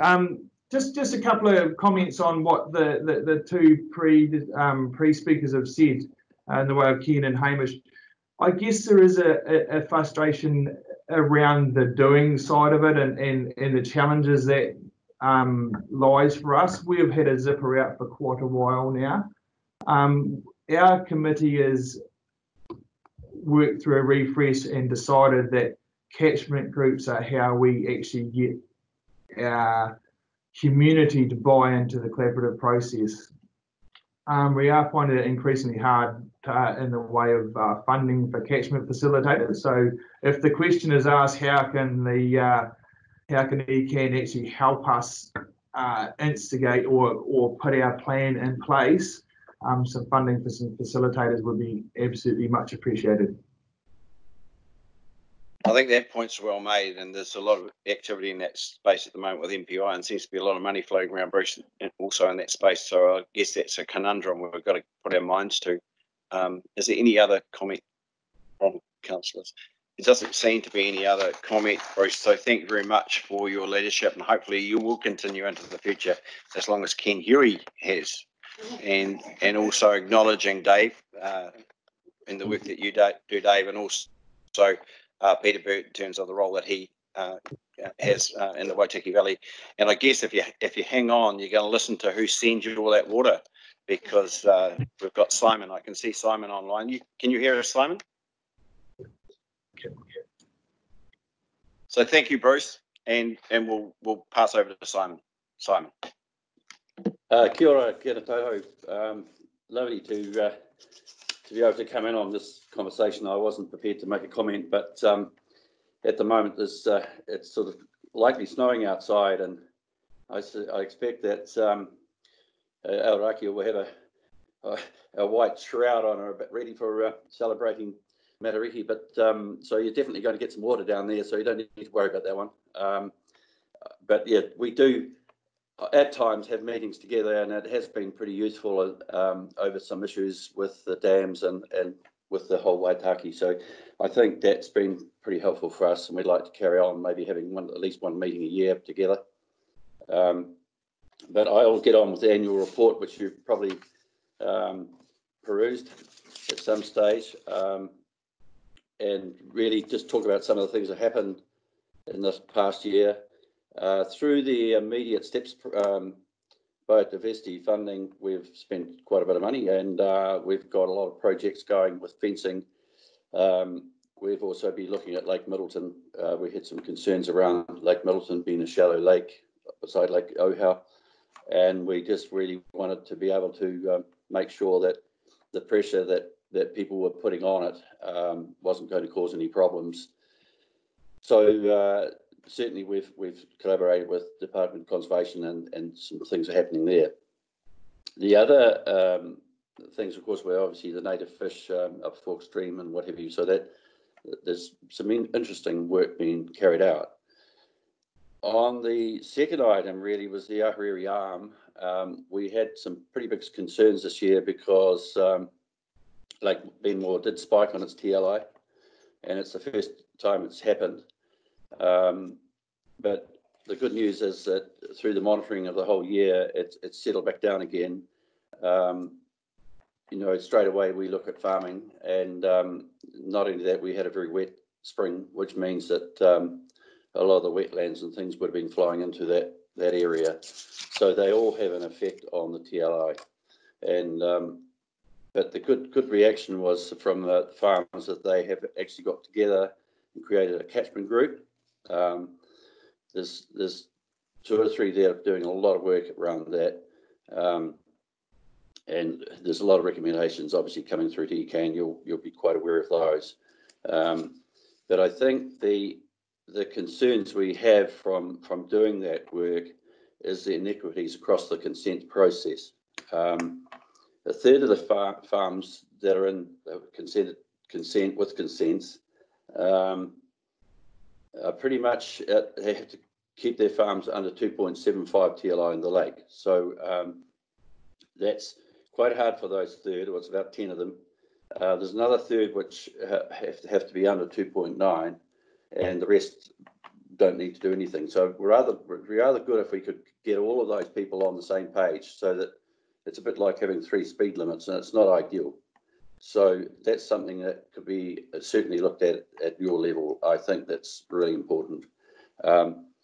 The sad part is those 10 farmers, they look to mitigate things, and really right across the board. But then you've got another third of the farmers who don't have to worry about it until it triggers at 2.9, and then you've got another third that probably haven't got a clue what's going on. So that's the concern we have. And so it'd be nice just to have one set of rules for everyone. I know it's difficult. Some have gone through very expensive processes of getting their consents and won't like changes. But it's really getting around the table and finding some way through that. I think it's really, really important. The other issue, not an issue really, has been an issue, is the tourism is having a big effect on our area. And part of our project was to start up this Love Your Lakes, and Kate and some of your staff have just done a wonderful job of actually getting some very good posters up through the region and trying to clean up some of the things that are going on, certainly with tourism. I guess with COVID-19, that's going to change quite dramatically, and I certainly would like to report a wee bit on some of the businesses up here at a later stage, but I would imagine it gives an opportunity for the district councils, ECAN and everybody to get together and think their way through that whole freedom camping tourism issue going into the future, because there's a tremendous pressure on our lakes, and we are very concerned that that there would be a problem down the track from that. And I think it's probably given us time to think it through. On the negative side of COVID-19, the local businesses are under extreme pressure, and you'll be quite aware of that. So if any of you are thinking of having a holiday, you're probably going to get some pretty good deals up around here. So I'll leave you with that, and it's nearly lunchtime. So thank you for the opportunity of speaking to you. Simon, before there is comment or questions hopefully from other councillors, I'd just like to say, look, that work that you're doing on TLI, and it's self-instigated almost by the farmers up there, and I'm sure Councillor Sunk will have something to say about this, so well done for that. And I also think that proactive work that you're doing in the communities on tourism and the Lake Middleton work has been well seen, so thank you very much for that, your leadership in that space, and hopefully that you will stay on for a while yet, Simon. So any questions? So Councillor Sunkel. Just thank you very much, Simon, for your leadership within this patch, very special patch. We do have those issues of TLI on Ben Moore. We have around the rowing, a whole bunch of things that are confronting us in that space, and with a very limited number of people who then probably give effect to achieving the outcomes. Can I just reassure you in my conversations with staff, with Nadine and others, that we're well aware of trying to get that alignment into place, and it is one of the challenges. I'm also aware of the challenges within the community where individuals and groups whilst we have the catchment group together, there's some challenges between different groups and a wee bit of fingers being marginally pointed. So again, as a council and a staff, well aware of those issues, trying to achieve it. And then finally, I will be an apology for the meeting tomorrow. As a soft northerner, I'm not too sure I want to drive south into a snowstorm at 6 o'clock tonight, so my apologies. Apologies. Thank you, John. Great question. Councillor Farm. Hey, thank you, Simon. And I just want to note that, we've noted your various serious issues around COVID and the tourism challenges there. So I guess my question is more like a curiosity. So I didn't want to take away from your very well-made points. But my question was around the Big Nose and Longjaw Fork Stream site near Tekapo. And it was really about the method that you're using, or that the groups are using to get rid of the trout and move them downstream. And it says they carefully net the trout. But do they electric fish? Yes, they have actually used electric fishing in the past, but I think that's been part of it. I'm pretty sure of that. I haven't been actually there seeing it going on, but I think John would probably tell you more about that. All right. Well, from Runanga. Yeah. Thank you, Simon. But I was also just curious about the New Zealand Defence Force's input. How does that come into it? Well, the actual Fork Stream runs through right through the Defence Force area, so they have actually come on board with that, and they've been pretty helpful. Obviously, they've been collaborating with them. It's not a very good place to walk through if they're actually doing exercises, but however, it's working pretty well. And I think it's an ideal stream because it's not really been a great trout fishing stream in the past, really.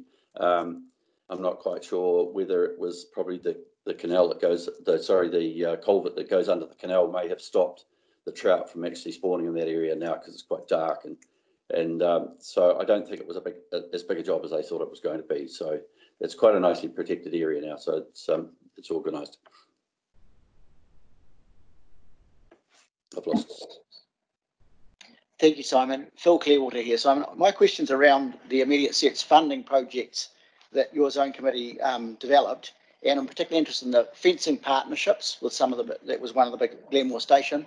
I'm just really interested to know how that worked for large runs in terms of streams, especially when they become quite small waterways, what the view of some of the landowners might be to develop that project. That's a very good question, because I think certainly with Department of Conservation being in control of most of those wetland areas, it have head of Alexandrina, and there's many others in this area. I do believe that the priorities are always highlighted. So those are the areas you would go into first to protect those highly pristine areas. Anywhere there's extensive grazing, it's quite different from intensive. So for areas that are fenced up into small areas, that's priority stuff. And a lot of farmers are spending a lot of money to fence off those areas. Again, from a consents process, it's quite difficult with the fact that in some cases that's the only access to water. So that will be something that farmers really have to look quite closely at, having maybe some water races or finding some other ways of actually bringing troughs or something down into the areas that they fence off. So it's extensive, some of it, and I don't think some of that gorge run stuff would be really practical to fence anyway, because the first flood came down would take the fence out. But it's an issue that's got everybody a little bit concerned, because there's a bit of a grey area there. I think if you've got an intensive grazing, there's no doubt that nobody's got any doubt about that. Everybody likes to be getting in on fencing, and people are doing that. But it's more of the extensive areas that people have got, some real concerns around that from a farming point of view, because the finger can be pointed at you, but it's just not really practical, and it'd be hundreds of kilometres of fences that would likely be taken out for the first flood. Thank you, Simon. Look, we'll take Vicky, Council Southwest question, and then I think we'll wrap up. Thanks. Kia ora, thank you for your presentation. I'm interested in the hui that you held on traditional Māori names. It's something that's been discussed in the public, or has been in the papers in the last 6 months in the Banks Peninsula area of Christchurch, part of the Christchurch area. I just wonder, how was that received, and also was it open to anyone in the public who wanted to come along, or was it a particular group of people? Thank you. Our meetings are always open to the public to come along, and sadly, we don't get too many there. But that was a fabulous presentation, and especially being aerial, coming right down from Mataraki all the way down the Waitaki, and learning the names. I think it's tremendously helpful. But also, I'd like to see it really a lot more of that information come into the public arena, because it actually tells you a story about the early people coming through here. I think the old people knew when to cross the river, and a lot of those names were really relevant to the fact that it was slack pools where you probably safely cross the river and other places like that. So, and shelter spots, and it was extremely interesting. We did enjoy it, and it was all over too soon. So all I can say is I hope the local Runanga get right behind trying to promote us as much as possible. Thank you. There's one more, and I'll get shot if I don't let him. Okay, Simon. Just going back to that question around fencing, Simon, you presumably, could you comment in extensive grazing systems, if stock were required to get all their water out of troughs, then that in itself could cause environmental issues, presumably, on that concentration of stock, whereas otherwise they would be spread out of large areas. That's good point. I think opportunity for getting feedback on this. Sorry. That's better. There's an opportunity for anybody who's going into irrigation or developing upland or fencing it down. There's no question about that. Everybody wants to put in troughs and protect the waterways, but there are extensive areas that just wouldn't be practical. And I'm talking, some blocks that are sort of 4,000 hectares, and you've got maybe 150 cattle running around. So the effects of them would be minor. In fact, there'd probably be more effects from the trampers going in there, to be quite honest. But it's just common sense stuff, but it's sometimes hard to regulate because you've got to actually look at it from a sensible point of view. But the public might see, a couple of old cows walking through, say, the Dobson River or something or other, and there's something like, I think there's about 20 kilometres of river. But that's the danger we have. Of course, it can get blown out of proportion, and some of those areas are very, very sparsely grazed. Simon, thank you very much. And again, I said it to everybody in terms of their chairmanship, but having someone with your knowledge of the Mackenzie and is invaluable to us in terms of that zone committee. I know when I come up there, then you've got to at least gone to 5 meetings before they even let you talk. So, you're very passionate about your area and very, very good in terms of the service that you're giving to us. And again, hopefully you will continue into the future. With that, I think we'll wrap up this session. We're now going to have a break until 1 o'clock when we come back. I hope you've got a nice lunch. I think you've got some recommendations. Oh, yes. Have we got some recommendations here? Claire, would you like to put those? Page 96.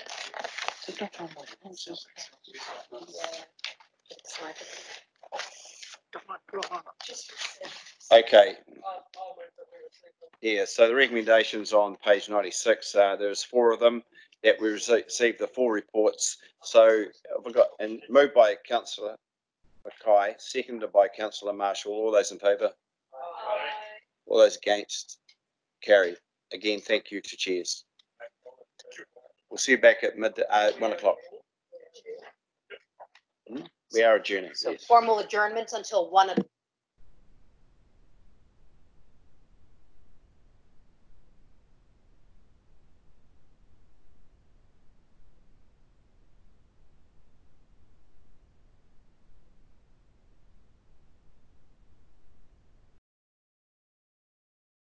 I think we're all in the room now in terms of this session, and we've got some people online. I see Kelly there. Can you hear Kelly? Yes, sorry. Cool. So we're up to item 9.2, which is the adoption of the annual plan. And in your minutes, it's pages 114 to 118 plus attachments, which are these attachments here, which have been circulated separately which is the liability investment policy and the annual plan itself. So everyone's familiar with those. So the recommendations on page 112 to 115, I suggest that we take recommendations 1 to 6 in the first tranche of those recommendations, and then we shall take recommendation 7 on its own, and then recommendation 8. Would someone like to move? I shall move, Mr. Chairman, and speak to it if I could. Thank you. So, yeah, thank you, Mr. Chairman. It is an exciting time where the culmination of the last few months of work has brought us to the point where today we adopt the annual plan and strike the rate. So the paper that we have before us now is the adoption of the annual plan, and as the Chairman has outlined, we are going to, when we get to it, look at items 1 to 6 and then look at item 7, which I think will be the opportunity for those who may wish to speak for and against to do so, and then the simple 8th item that is there. Before we get there, a wee bit of history. Our long-term plan suggested that we would be looking at a rate of 5.5%. Over time, issues have arisen around public transport reserves and the like, which saw us reach a position and go out to the community, not in consultation, but in conversation around a figure of 9.8%, which again, there was some tension in that conversation, but that is what we went to the community with. From there, as we're all aware, we have had COVID visited upon us, and through that period of time, a number of things have happened. We have reduced our expenditure because of our inability to put actions and implementation in place. We've had the opportunity to look at our reserves policy and reassess them, and a number of other matters as indicated in the paper. And given the tensions, economic and psychological, within the community due to COVID, we instructed staff to go out and see how far they could pare the rate increase back. They came back to us with a figure, basically government inflation number of 2.3%. Again, a conversation between council and councillors, and a final recommendation accepted by majority at the time of a figure of 4% being a rate rise, which included some additions for the coastal plan, climate change, public transport within Christchurch, which is targeted, and our tree planting program. So we have over time had an opportunity to debate. There is some tension. There are still issues that sit there, but the majority of this council has reached a point of 4%, which is the plan that we have sitting before us today. There will be an opportunity, as I state, under item 7 for those that may wish to restate some of their views to do so, and then we will move through the rest of the process. So whilst I might personally be unhappy that we're at where we are, we all have a differing view. I therefore move the first 6 recommendations on page 114 of the agenda and seek a seconder. I'm happy to second, John. So thank you very much, Councillor Sunkel, for that introduction to these items 1 to 6. And I'll take them as read. No one wants any clarification of those. They've been before us before. I think we've been through these enough in terms of where we're at with that. So I'm just happy enough to put this to the vote. All those in favour of 1 to 6, please say aye. Aye. Those against, carried. So we now come to item 7. Thank you, Mr. Chairman. Mr. 7, yes. So we won't go there. Item number 7 adopts the Canterbury Regional Council's annual plan 2020-21 in the form attached to this resolution at attachment 2. So I will move that, seek a seconder, and Councillor Clearwater, and again open the floor conversation through you, Mr. Chair. So thank you, Councillor Snuggle, for that. And now this is an opportunity for people to talk to this item. And so if we do an orderly walk through this, who would like to go first? Councillor Marshall.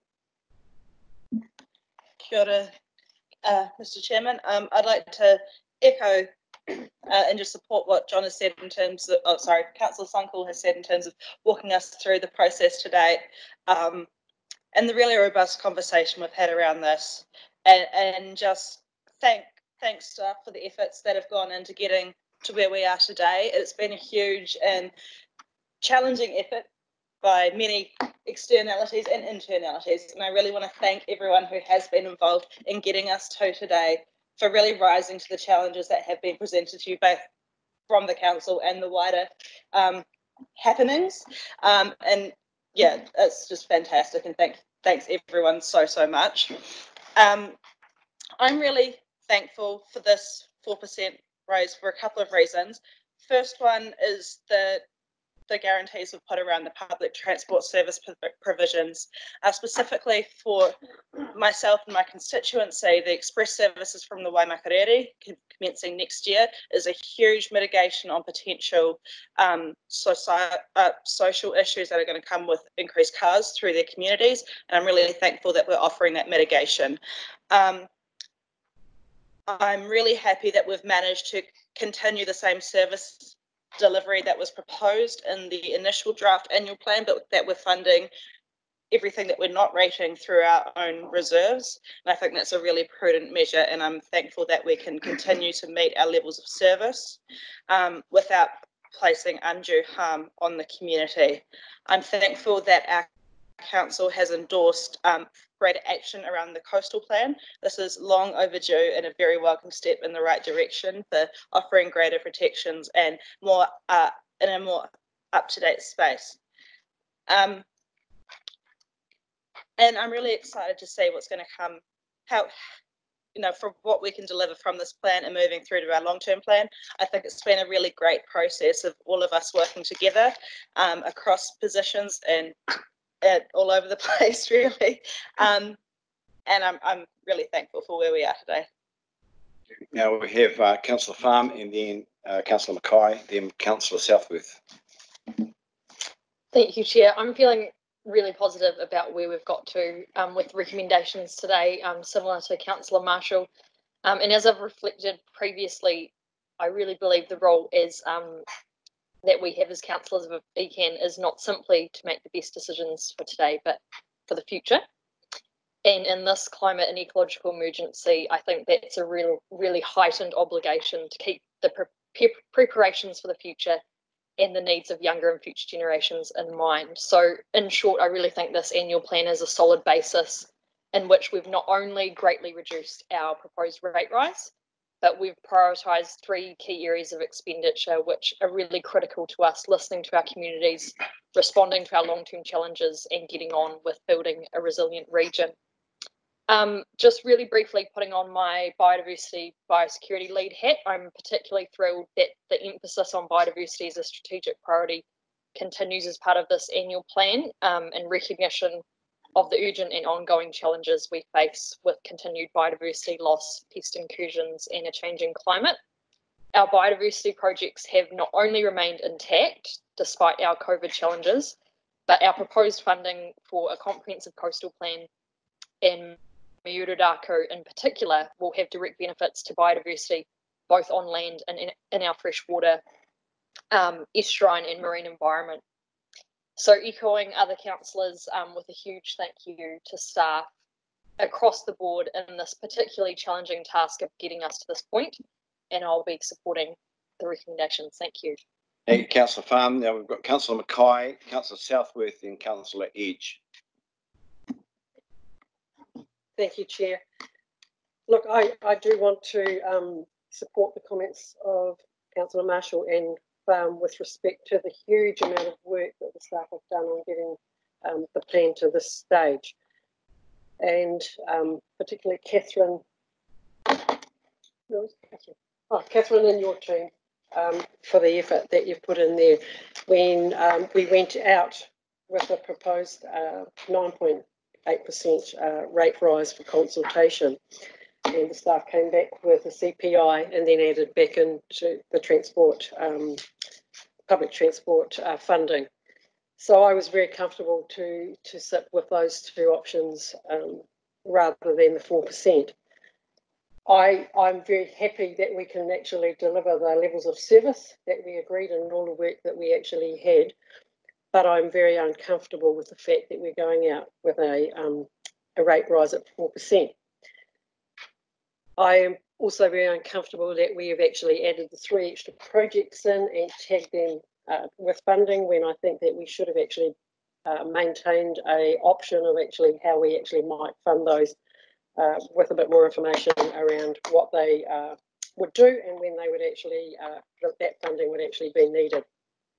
I would have liked to have seen us we are using the reserves in our ratepayers funding pool, but also we do have a very strong balance sheet here, and it was just around the opportunity of using that rather than taking hard-earned cash from our ratepayers at this time, post-COVID particularly, of great uncertainty economically and job-wise for many of them. So I think just from a perspective of my constituency, particularly the Rangiora and Kaiapoi urban population, who had supported the express bus services earlier on and then were somewhat surprised with the figure that came out, I do think that they should take some comfort in the fact that it's been reduced, albeit more from a logistical point of view, and that it's a 6-month time frame rather than a year. So we'll have to see where we get with that in a long-term plan. But look, I just I'm not going to be able to support the actual figure, the rate increase, but I do support the work programs that are actually in the plan. Thank you, Councillor. Thank you, Councillor Kaine, Councillor Southworth, then Councillor Leach. Okay.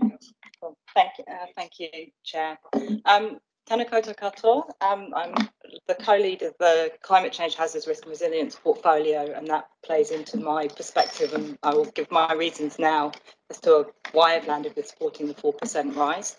I want to acknowledge that we have had to significantly adjust the rates in light of the economic impacts of COVID-19, and I also draw attention to the fact that we continue to face the twin crises of climate change and ecological degradation.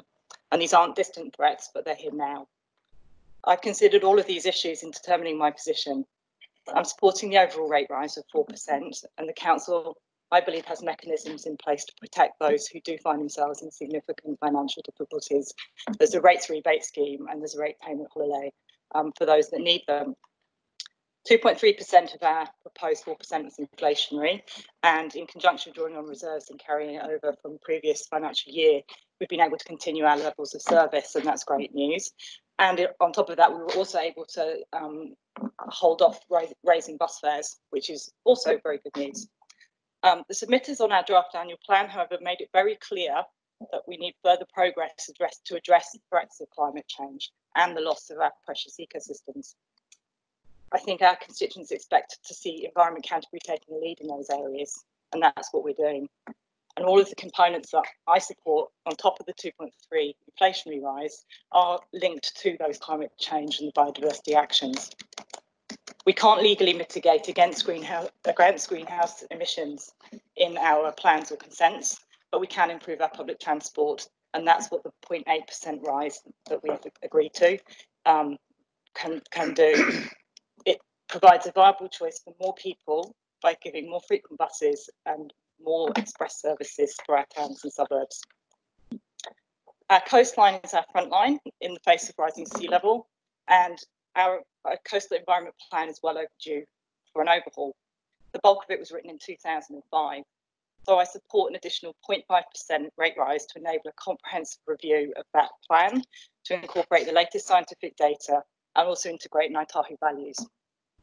The issues of sea level rise, coastal erosion, coastal water quality and protection of Indigenous marine wildlife are among the issues that will be addressed in that plan. Environment Canterbury also has the responsibility to ensure that our communities understand the risks that climate change brings, and we need to work closely with those communities to develop adaptation plans. The choices that we make now, importantly, avoid passing unnecessary costs onto future inhabitants. And so 0.15% enables us to begin that all-important climate change engagement. And finally, our draft annual plan signalled a desire to create a region-wide native planting and biodiversity enhancement project, which we've called Me Uru Rako. There was significant support in our annual plan submissions for this, for enhancing biodiversity, and I therefore support the 0.25% rise for that project. And in total, that makes up the 4%. Thank you, Chair. Thank you, Councillor Southworth. Now, Councillor Edge. Thank you, Mr. Chairman. Firstly, I want to thank all members of the community who provided feedback on our draft annual plan, and especially to those who took the time to attend our virtual meetings, and it was very much appreciated by all council.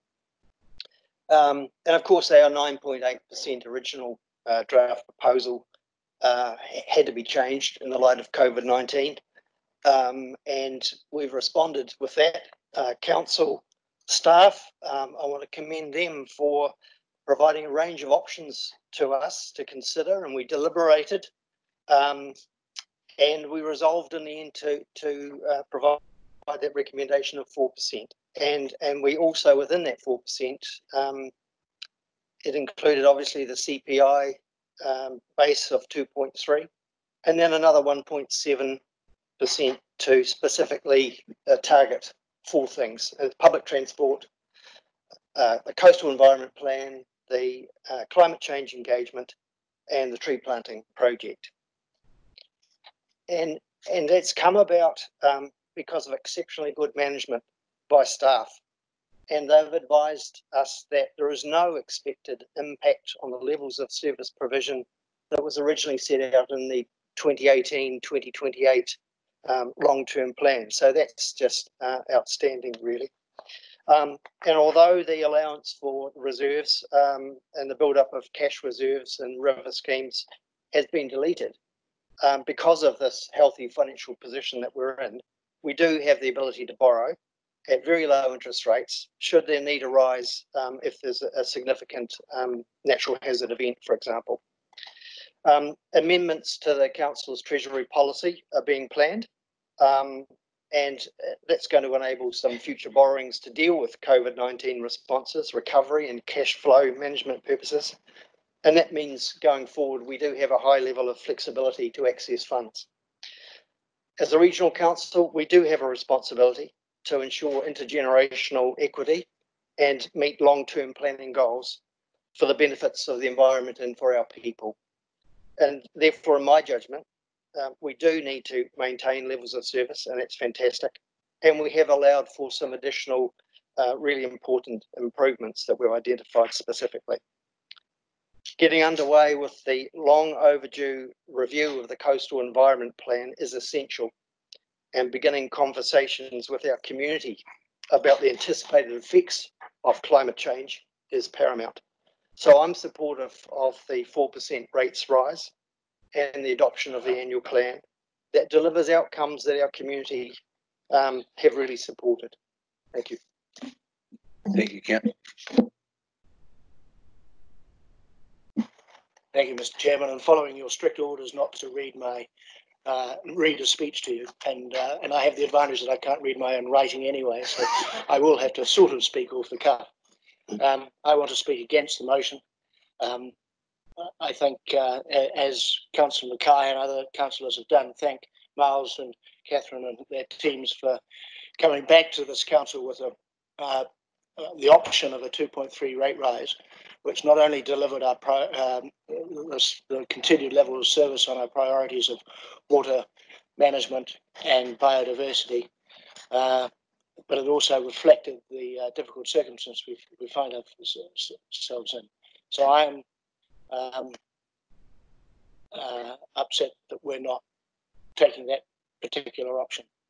And when I listen to all the reasons for the 4% rate rise, I have to say I can't help but being cynical to think that some of those projects were put forward to justify the difference between the 2.3 and 4% rate rise. So in light of this, the financial stress that our communities and the stress and uncertainty that our communities are facing, I personally think this is a poor decision and one I don't support. Thank you, Mr. Chairman. Thank you, Councillor Mackenzie, and now Councillor Elizabeth Mackenzie. Thanks, Peter. Yeah, I'd like to support the annual plan and the rates rise, and also thank the staff for all their work on the annual plan and for the people who gave feedback on the annual plan. I think that the 4% rates rise strikes the right balance for us in terms of mitigating against the pandemic, but also making sure that we're not putting ourselves in a risky position for the future. I think having actually ring fencing funding for the coastal plan, for climate change engagement and for planting trees is the right thing to do to make sure that these projects will definitely go ahead. I also note that that staff actually did recommend 4% rates rise, and I also think it's important that we remember that what we're doing now, we have to think about the future generations and be in a good position to actually protect them as well as the people now. So yeah, that's my feedback. Thank you, Councillor Mackenzie. Councillor Pauling. Right, kia ora tātou. First of all, just want to acknowledge John for introducing the paper today and the way you gave a background to how we got here. So I just want to say thanks, John.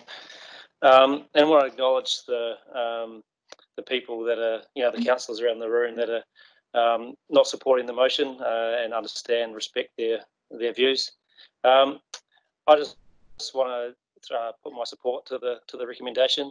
I think that it's not things that we thought up out of thin air. They're things that we heard from our community during the feedback that we went out over the last few months. And of course, as Elizabeth, Councillor Mackenzie's just said, things that our staff also recommended to us. So yeah, I'm really supportive of where we're going, and I look forward actually to doing more of this in our long-term plan coming up. So thank you. Thank you, Councillor Pauling. Is there any other councillors? Councillor Hands. Yeah. Kia ora tātou. Thank you very much for the opportunity to speak, Peter, and I'm glad to have this process where we're all able to state our views as we make this important decision. Like others, I'd like to thank staff for all the effort that they put into this. I know that putting together an annual plan is no mean feat, particularly when you've got new councillors and new councillors that are asking lots of questions and wanting lots of additional things put in here and there, and really trying to understand and learn as we go too. As I said on the day of the deliberations last time, with a fully elected council comes a renewed requirement for public accountability on our rates and our expenditure. This is heightened no more now than we consider the options before us as our economic reality is setting in. I'd like to talk all the comments made by Councillor Mackay and Councillor Mackenzie around the discomfort they've expressed with what's before us today in terms of the annual plan, and I will be voting in the same manner. I do wish to keep the rates rise on our community as low as practically possible and in line with the level of service that we outlined in our engagement document. Our rates rise could have been 2.3%, and with the addition of the public transport improvements, could have been 3.1%. And still have delivered the levels of service that we'd previously committed to the community. And as I said on the day of those deliberations last month, adding additional expenditure, in my view, over and above what we took to the community for engagement and what was originally outlined, because we've managed to achieve the option of much lower rates increase than originally anticipated in the engagement, constitutes adding of additional projects. It constitutes, in my view, a little bit of opportunism around putting those things in because we have the opportunity, because we've managed to get the rates rise lower. These additional projects, I've no doubt, have merit, and I just would have felt that they would be better off being considered more fully and allow for more development and a better process for a more sustainable approach to the way in which we funded them and how we could have them more ongoing if we'd done that through the LTP process, as I would have anticipated. For now, as we to see the full implications of the COVID lockdown on our community fabric, on our businesses, on our households, on our families, at this time of economic crisis, ratepayer money is better off in ratepayers' hands. It's better off in their pockets than it is in ours, and particularly when we have the options, as others have said, of borrowing at much lower rates. Every single dollar counts for our ratepayers when they're facing financial uncertainty, when they're trying to decide which things not to put in the supermarket trolley, which bills not to pay this week, and when they're considering what their future is when they've lost their jobs or their businesses. So I can't support this today, regardless of the merit there may be behind some of these projects. Thank you. We have Councillor Clearwater, and then we'll have Councillor Apanui, and then John can wrap this up before we vote. Councillors, you'll be aware that earlier this morning we heard quite clear comment from the chairs of the zone committees that to engage the local people and involve them in zone committee type activities, the best way was to listen to what those people were saying. And I put it to you, we went out in February saying we wanted to deliver your vision for a better future. And I'm quite sure, councillors, that in passing this annual plan report, we will actually be able to assist the delivery of that. We'll be doing our part. And the 4% increase, it certainly, I think, allows council to respond to the outcomes which we we desire and we need as a council, as against the different financial challenges, particularly following COVID-19. And I think overall it is a good and fair balance. And those initiatives, like the Coastal Plan Review and the Regional Planting Mauru Rakau and climate change engagement, in fact, they totally follow the draft strategic directions, which I'm sure we will be signing off soon. I want to, in relation to the restoration of the public transport funding, I want to say that that option in the CPI level, the 2.3% an increase, that actually would only cover the basic requirements to run our transport as we currently do. And actually, that is pretty close to that sort of slogan that some people, and I'm not saying at this table, were demanding zero rates increase. It actually would have ended up having a similar impact on our public transport. So it would be similar in terms of any improvement in our public transport service, and certainly zero improvement in investing in our public transport, which we know we need to do. I also put it to council that as a regional council, besides the accountability part, we also have a responsibility to play our part in our region. When it comes to the regional public transport plan passed by the previous council, we want to now play out our part. So I'm not actually prepared to say, well, the last council agreed to that, but we're too afraid to be bold and actually do it. Actually, I've got no doubt that for a better future, we have to be transformative as a council. And certainly we're well aware that many ratepayers currently with COVID-19 will struggle. And we learned yesterday, particularly around the Rates Rebate Act, there is very good opportunity for our TAs to put in that rebate, to remit some of the rates, and in effect have a subsidy for any ratepayers who are on low incomes. So our regional council has to continue to drive transport as part of our PT, Public Transport Futures too. And to help the whole Greater Christchurch achieve mode shift, for example, we have to make sure that the draft strategic directions, which are here, and one of the key ones is that we would champion safe multimodal transport choices.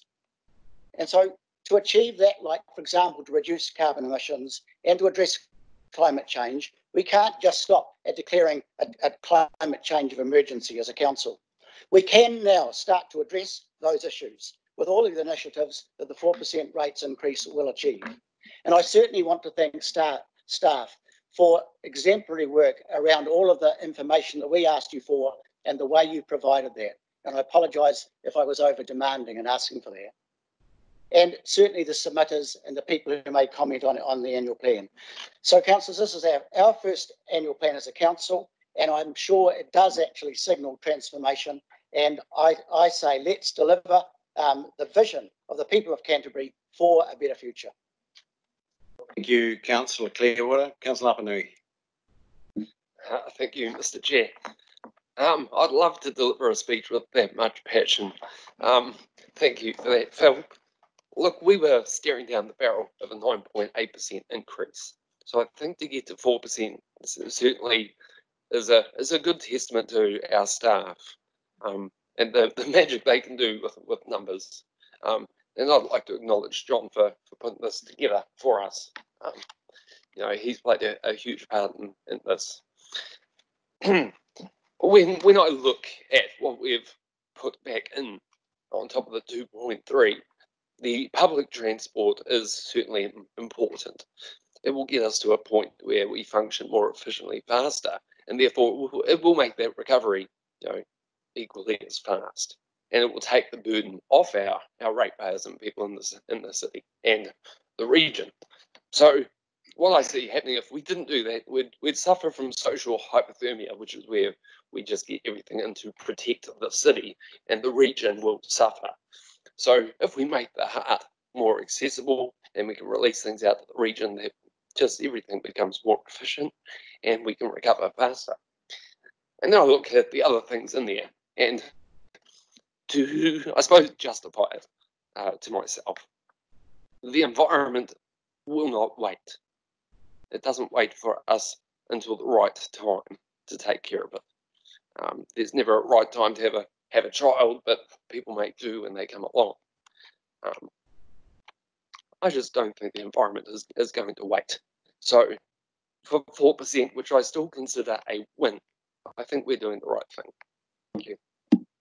Thank you very much, Councillor Apanui, and I will go to John and then back to myself, John, and we will vote on it. So to you, you can sum up.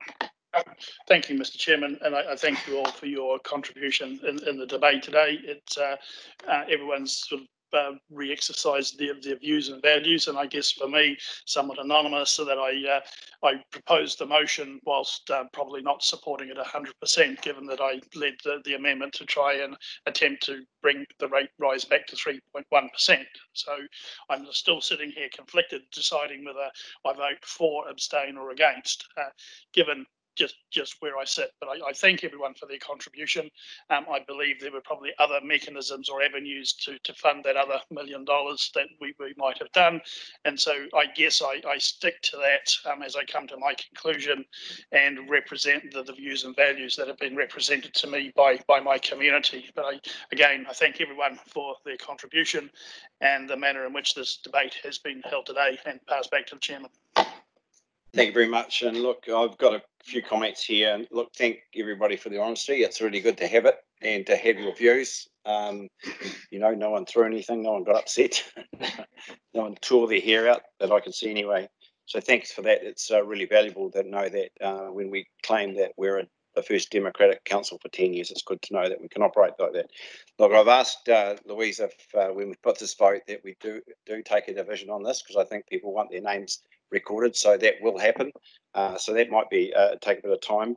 And I just want to acknowledge a comment also that Councillor Edge made regarding the public submission process got us to where we are today. So thank the public and the submitters that went out of their way to represent themselves to us on their views in a pretty difficult time. And you know, it wasn't as free flowing as what it would have been if we could have had it in here and done it face to face. But it seemed to work.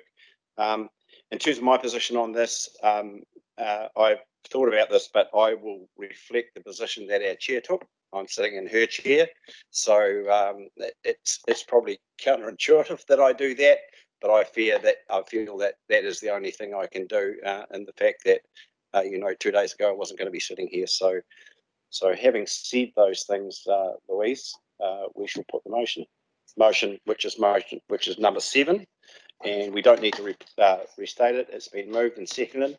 So Could I ask for those who are in favour of the motion to raise their hands so Louise can record? So are we doing show of hands or division? Well, well, technically, see, I don't know. So, Mr. Chair, what we do first is we take a vote on voices. Okay, and then we call for division. Okay. So all those in favour say aye. All those against say no. Call for division. So I'll call for a division. Do they raise their hands or we just No, I reckon just to explain, councillors, for divisions, back in March 2004, actually, that council resolved that we'll have a random order. So we have a random order of who I call out. So I've got 4 against or abstained. So you got 3. And we are voting on adopts the Canterbury Regional Council's annual plan 2020-2021 in the form attached to this resolution as attachment 2. So, first, Councillor Elizabeth Mackenzie. Councillor Nicole Marshall. Councillor Megan Hands. Sorry, Louise, do you want to repeat what you hear back just for?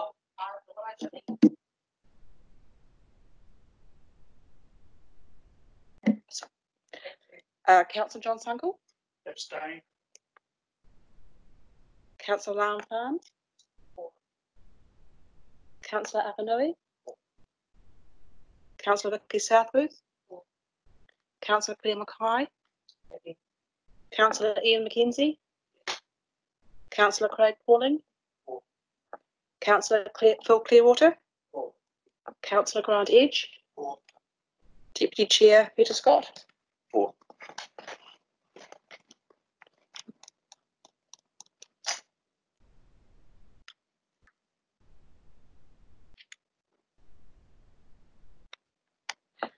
So I declare it's 9-4, 3 against, and 1 abstain.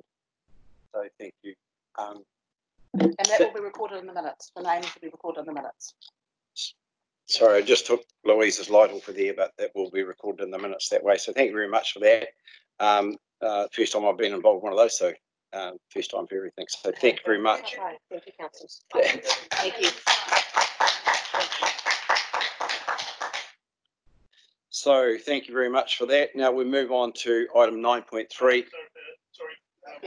We have item 8, the recommendation, the procedural recommendation that we delegate to the acting chief executive the authority to make alterations of minor effect or correct any minor errors. So I would so move. Councillor Farm second. Councillor Farm second that. All those in favour? Aye. Carried. All those against? Carried. So now, John, can we go to 9.3? So 9.3 is on pages 122 to 146, and it's setting the rates, and it's going to be introduced by Councillor Sunkel. The recommendation. We'll give you some time to get there. Page 1, 2, 2. Yeah. Pages, so for all mine, I'm getting confused. You're all right. Just other white ones, John. Catch your breath. It is setting the rates, 9.3. Thank you, Mr. Chairman. Having now adopted the annual plan, this again basically becomes somewhat procedural, although we have had a request to debate item or recommendation 4. So I won't read out all the recommendations, but we do have recommendations 1, which resolves under the section 53(1) of the Local Government Act, the resolution to collect on behalf of council. 2, delegates the authority pursuant to the Local Government Rating Act 2002 to the Chief Executive, Financial Director and others to apply penalties and approve applications for fees, postponements, rates, remissions and the like.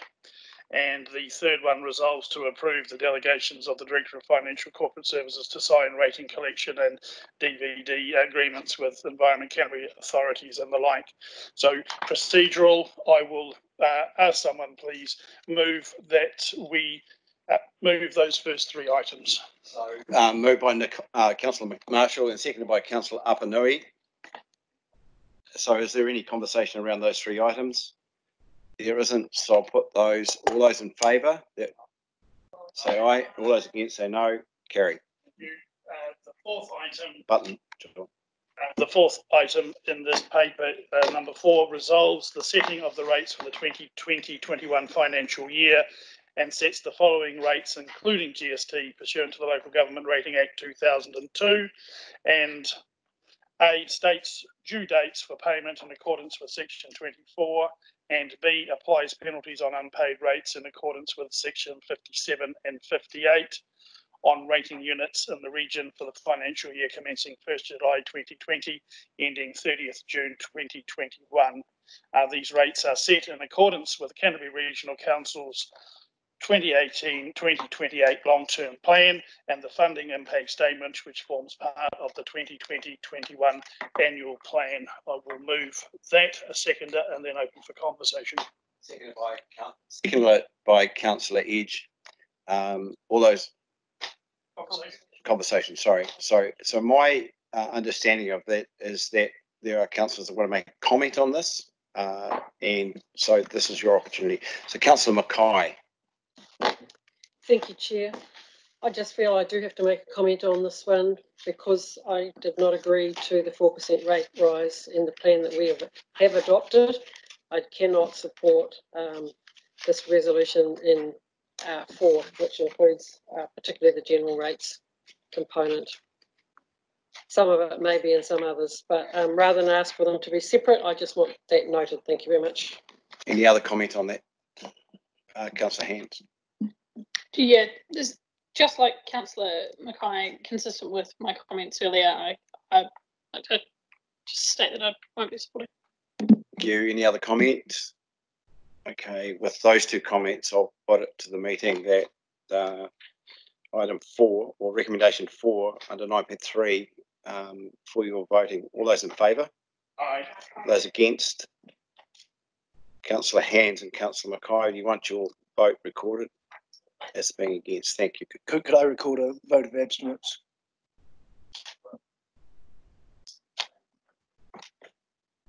Councillor Mackenzie abstaining from the vote.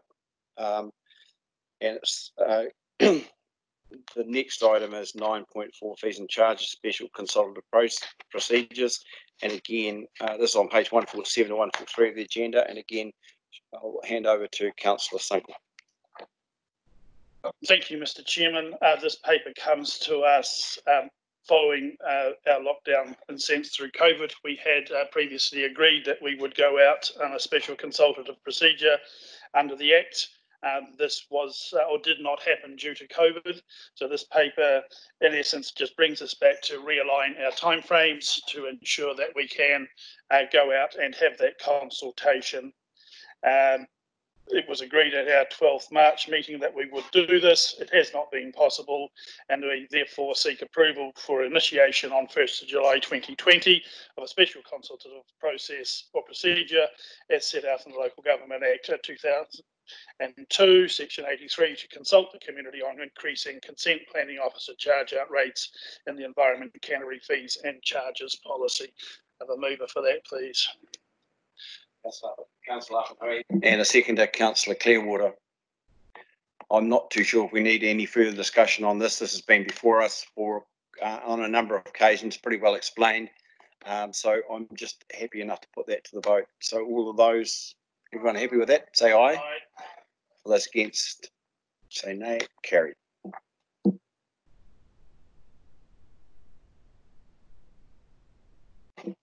The next two items, 9.5 and 9.6, we're going to swap them over because it's just in terms of lining them up properly, that's what we should be doing.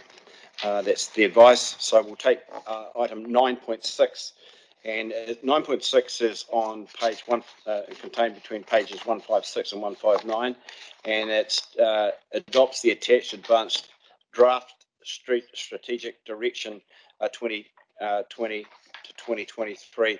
And again, I don't think that we need any roundhouse debate on this, and if everyone's happy that we just move this, we shall move it. I see Councillor Pauling unhappy with the colours. Can I just remind Councillor Pauling, councillors don't do colours. That's a staff matter. Councillor Clearwater, do you want to? Just briefly, Mr. Chairman, in the past, I've sort of had difficulty understanding the meaning of the term our values. And I was saying to Craig earlier, in fact, I think I now get it. In fact, that all of those values actually also imply what we are about in terms of the actions we take as well. So it's more just than what's in the heart. It's also in the whole way we do things. And I certainly now appreciate that. Good, thank you for that. I think that's a point well made. So I'll just put it to the vote. All those in favour of this, please say aye. Aye. All those against? Did we have a second? Yeah, we did, didn't we? Nicole and Lan. Sorry. Sorry, I'm fair. I told Louise we'd be finished by 10 too, but I don't know if we're going to do it. That's right. So I'll put this again. We have a move by Councillor Marshall and seconded by Councillor Farm. All those in favour, please say aye. Aye. All those against? Carried. So Congratulations, councillors, on your new strategic direction. So yeah, well done, councillors. Again 9.5, which is we'll move to, which is local government statement. Pages 154 to 155 on the agenda, plus an attachment, if I can get my hands on it, which was, I think you all have anyway, which is this one. Yep, which was been included in your papers. And again, it's a procedural matter really in terms of the recommendation on page 154, and I'll get to that when I do. So it's all right. It's all right. It's all right. I thought I was going to fall off the chair. No. Approves the local government statement in the form attached. So I'll put that to the meeting. Moved by Councillor Pauling, seconded by Councillor Hands. All those in favour, please say aye. All those against? Sorry. Yep. Carried. May I suggest a second resolution as well? As you're aware, we're hoping to add te reo headings throughout the document. We've not been able to get the translations ready for today. So if you thought it appropriate, could I also recommend you delegate to the Chief Executive to incorporate those te reo headings into the LGS in that form? Thank you, Catherine, for lining us up on that. And you're happy that that resolution is in hand in terms of you can. If the mover and the seconder are happy with that. Yeah, yes. So we've got to move. So moved by Claire, seconded by Councillor. Oh, sorry, we won't have a mover and seconder. The same mover. Oh, the same mover and seconder. Yeah, Councillor Marshall, councillors together. Yeah. I moved it. Okay. Sorry. And the seconder was? Who was the seconder? Councillor Hand. Councillor Hands. Councillor Hand, you happy? Okay. All those in favour? Thank you. All those against? Carried. Really quick comment. This local government statement, or can't remember the exact title, and the strategic direction, it's part of stuff we have to do. But again, I just wanted to comment, because of our staff, it's done so clearly and so well that we are in a position where we can just put this stuff through without conversation. So I just really want to acknowledge that and thank you so much for the work that goes into these documents. That, yeah, it's just fantastic where they've got to. So thank you.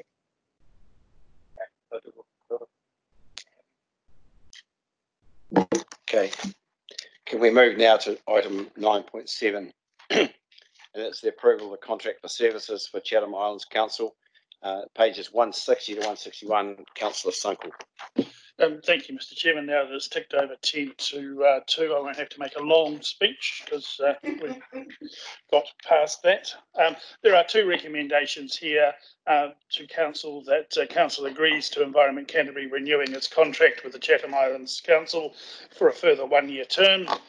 until 30 June 2021 and delegates authority to the Director of Financial and Corporate Services to finalise and sign the contract. And just a couple of points of note. The reason that it is coming to Council is a contract to the value of approximately 1.3 million. So with all contracts, there's potentially a risk. So we just need to be aware of the value of that contract. Not that there should be a risk. This is a contract for service with ECAN being the contractor. So we are literally the contractor providing the service. The proposal is to roll over for 1 year. Chatham Islands Council, Department of Internal Affairs and Environment Canterbury staff are in agreement with the proposal, and the Department of Internal Affairs are in essence the significant funder of the Chatham Islands Council. So if the money dries up, we can blame central government. The intervention of COVID has prevented the Chatham Islands Council and ourselves engaging with DIA to discuss the improvements to the contract, but these will occur over the year. And the final point is that this contract washes its face. There is no cost to us, and we have a reasonable reserve to cover any eventualities that might come into play. So quite happy to move the first two recommendations and seek a seconder. Seconded by Councillor Marshall. Is there any discussion? All those in favour, please say aye. Aye. All those against? Carried. Thank you. Now we're at item 10, which is public excluded. So could I have a mover that, so thank you, that we move into public excluded. Thank you, Councillor Clearwater, and a seconder. Thank you, Councillor Elizabeth McKenzie. So we clear the room. I'll come back. Yeah. Back when you're ready. Yeah. Okay, so we'll stop the recording just in a moment. Yeah. Oh, we could have stayed the first one. So okay, that's fine. Yeah, second item is the one we want. That's fine. No problem. We'll do it that way.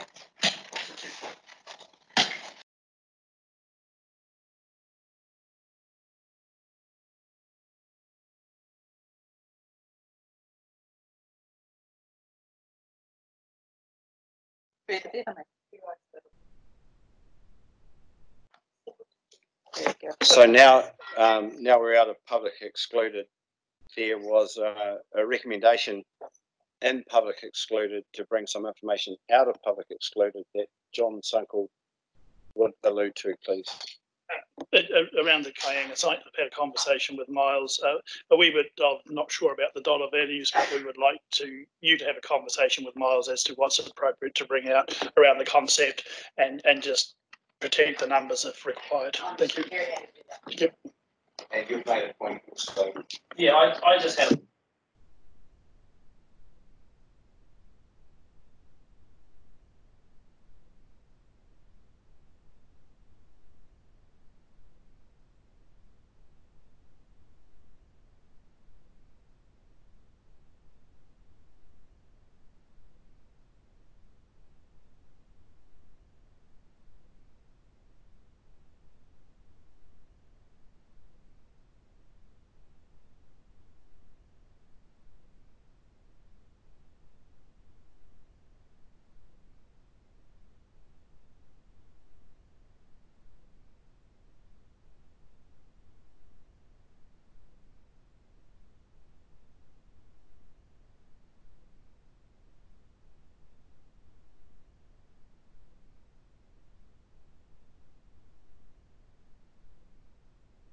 So I'll go through it again. This is item 11, other business. There is no other business. Item 12, notices of motion. We've received no notices of motion. 13 questions. There are no questions. The next meeting of this council will be on Thursday, the 23rd of July, 2020, in this chamber. And can I go to Councillor Hands for a closing karakia? Feel free for anybody to join me, because I think in the spirit of us all learning, and we've had a discussion about it, that's appropriate. So we'll do unahia. So unahia ki te urutapu nui o tāne. Kia wātea, kia mama, te nāko, te tinana, te wairu e te ara takata. Koe ara e rongo whakaaere, I always mark this part up, sorry, whakaaere ake ki runga, kia tina, haumie, huie, tai kie. Well done, guys. Thank you very much. Councillors, that was superb. Thank you. And well done to you, truly. Yeah. And so now we've got 3 minutes or 2 minutes. Oh, no, here she goes. Yeah. My response is very efficient.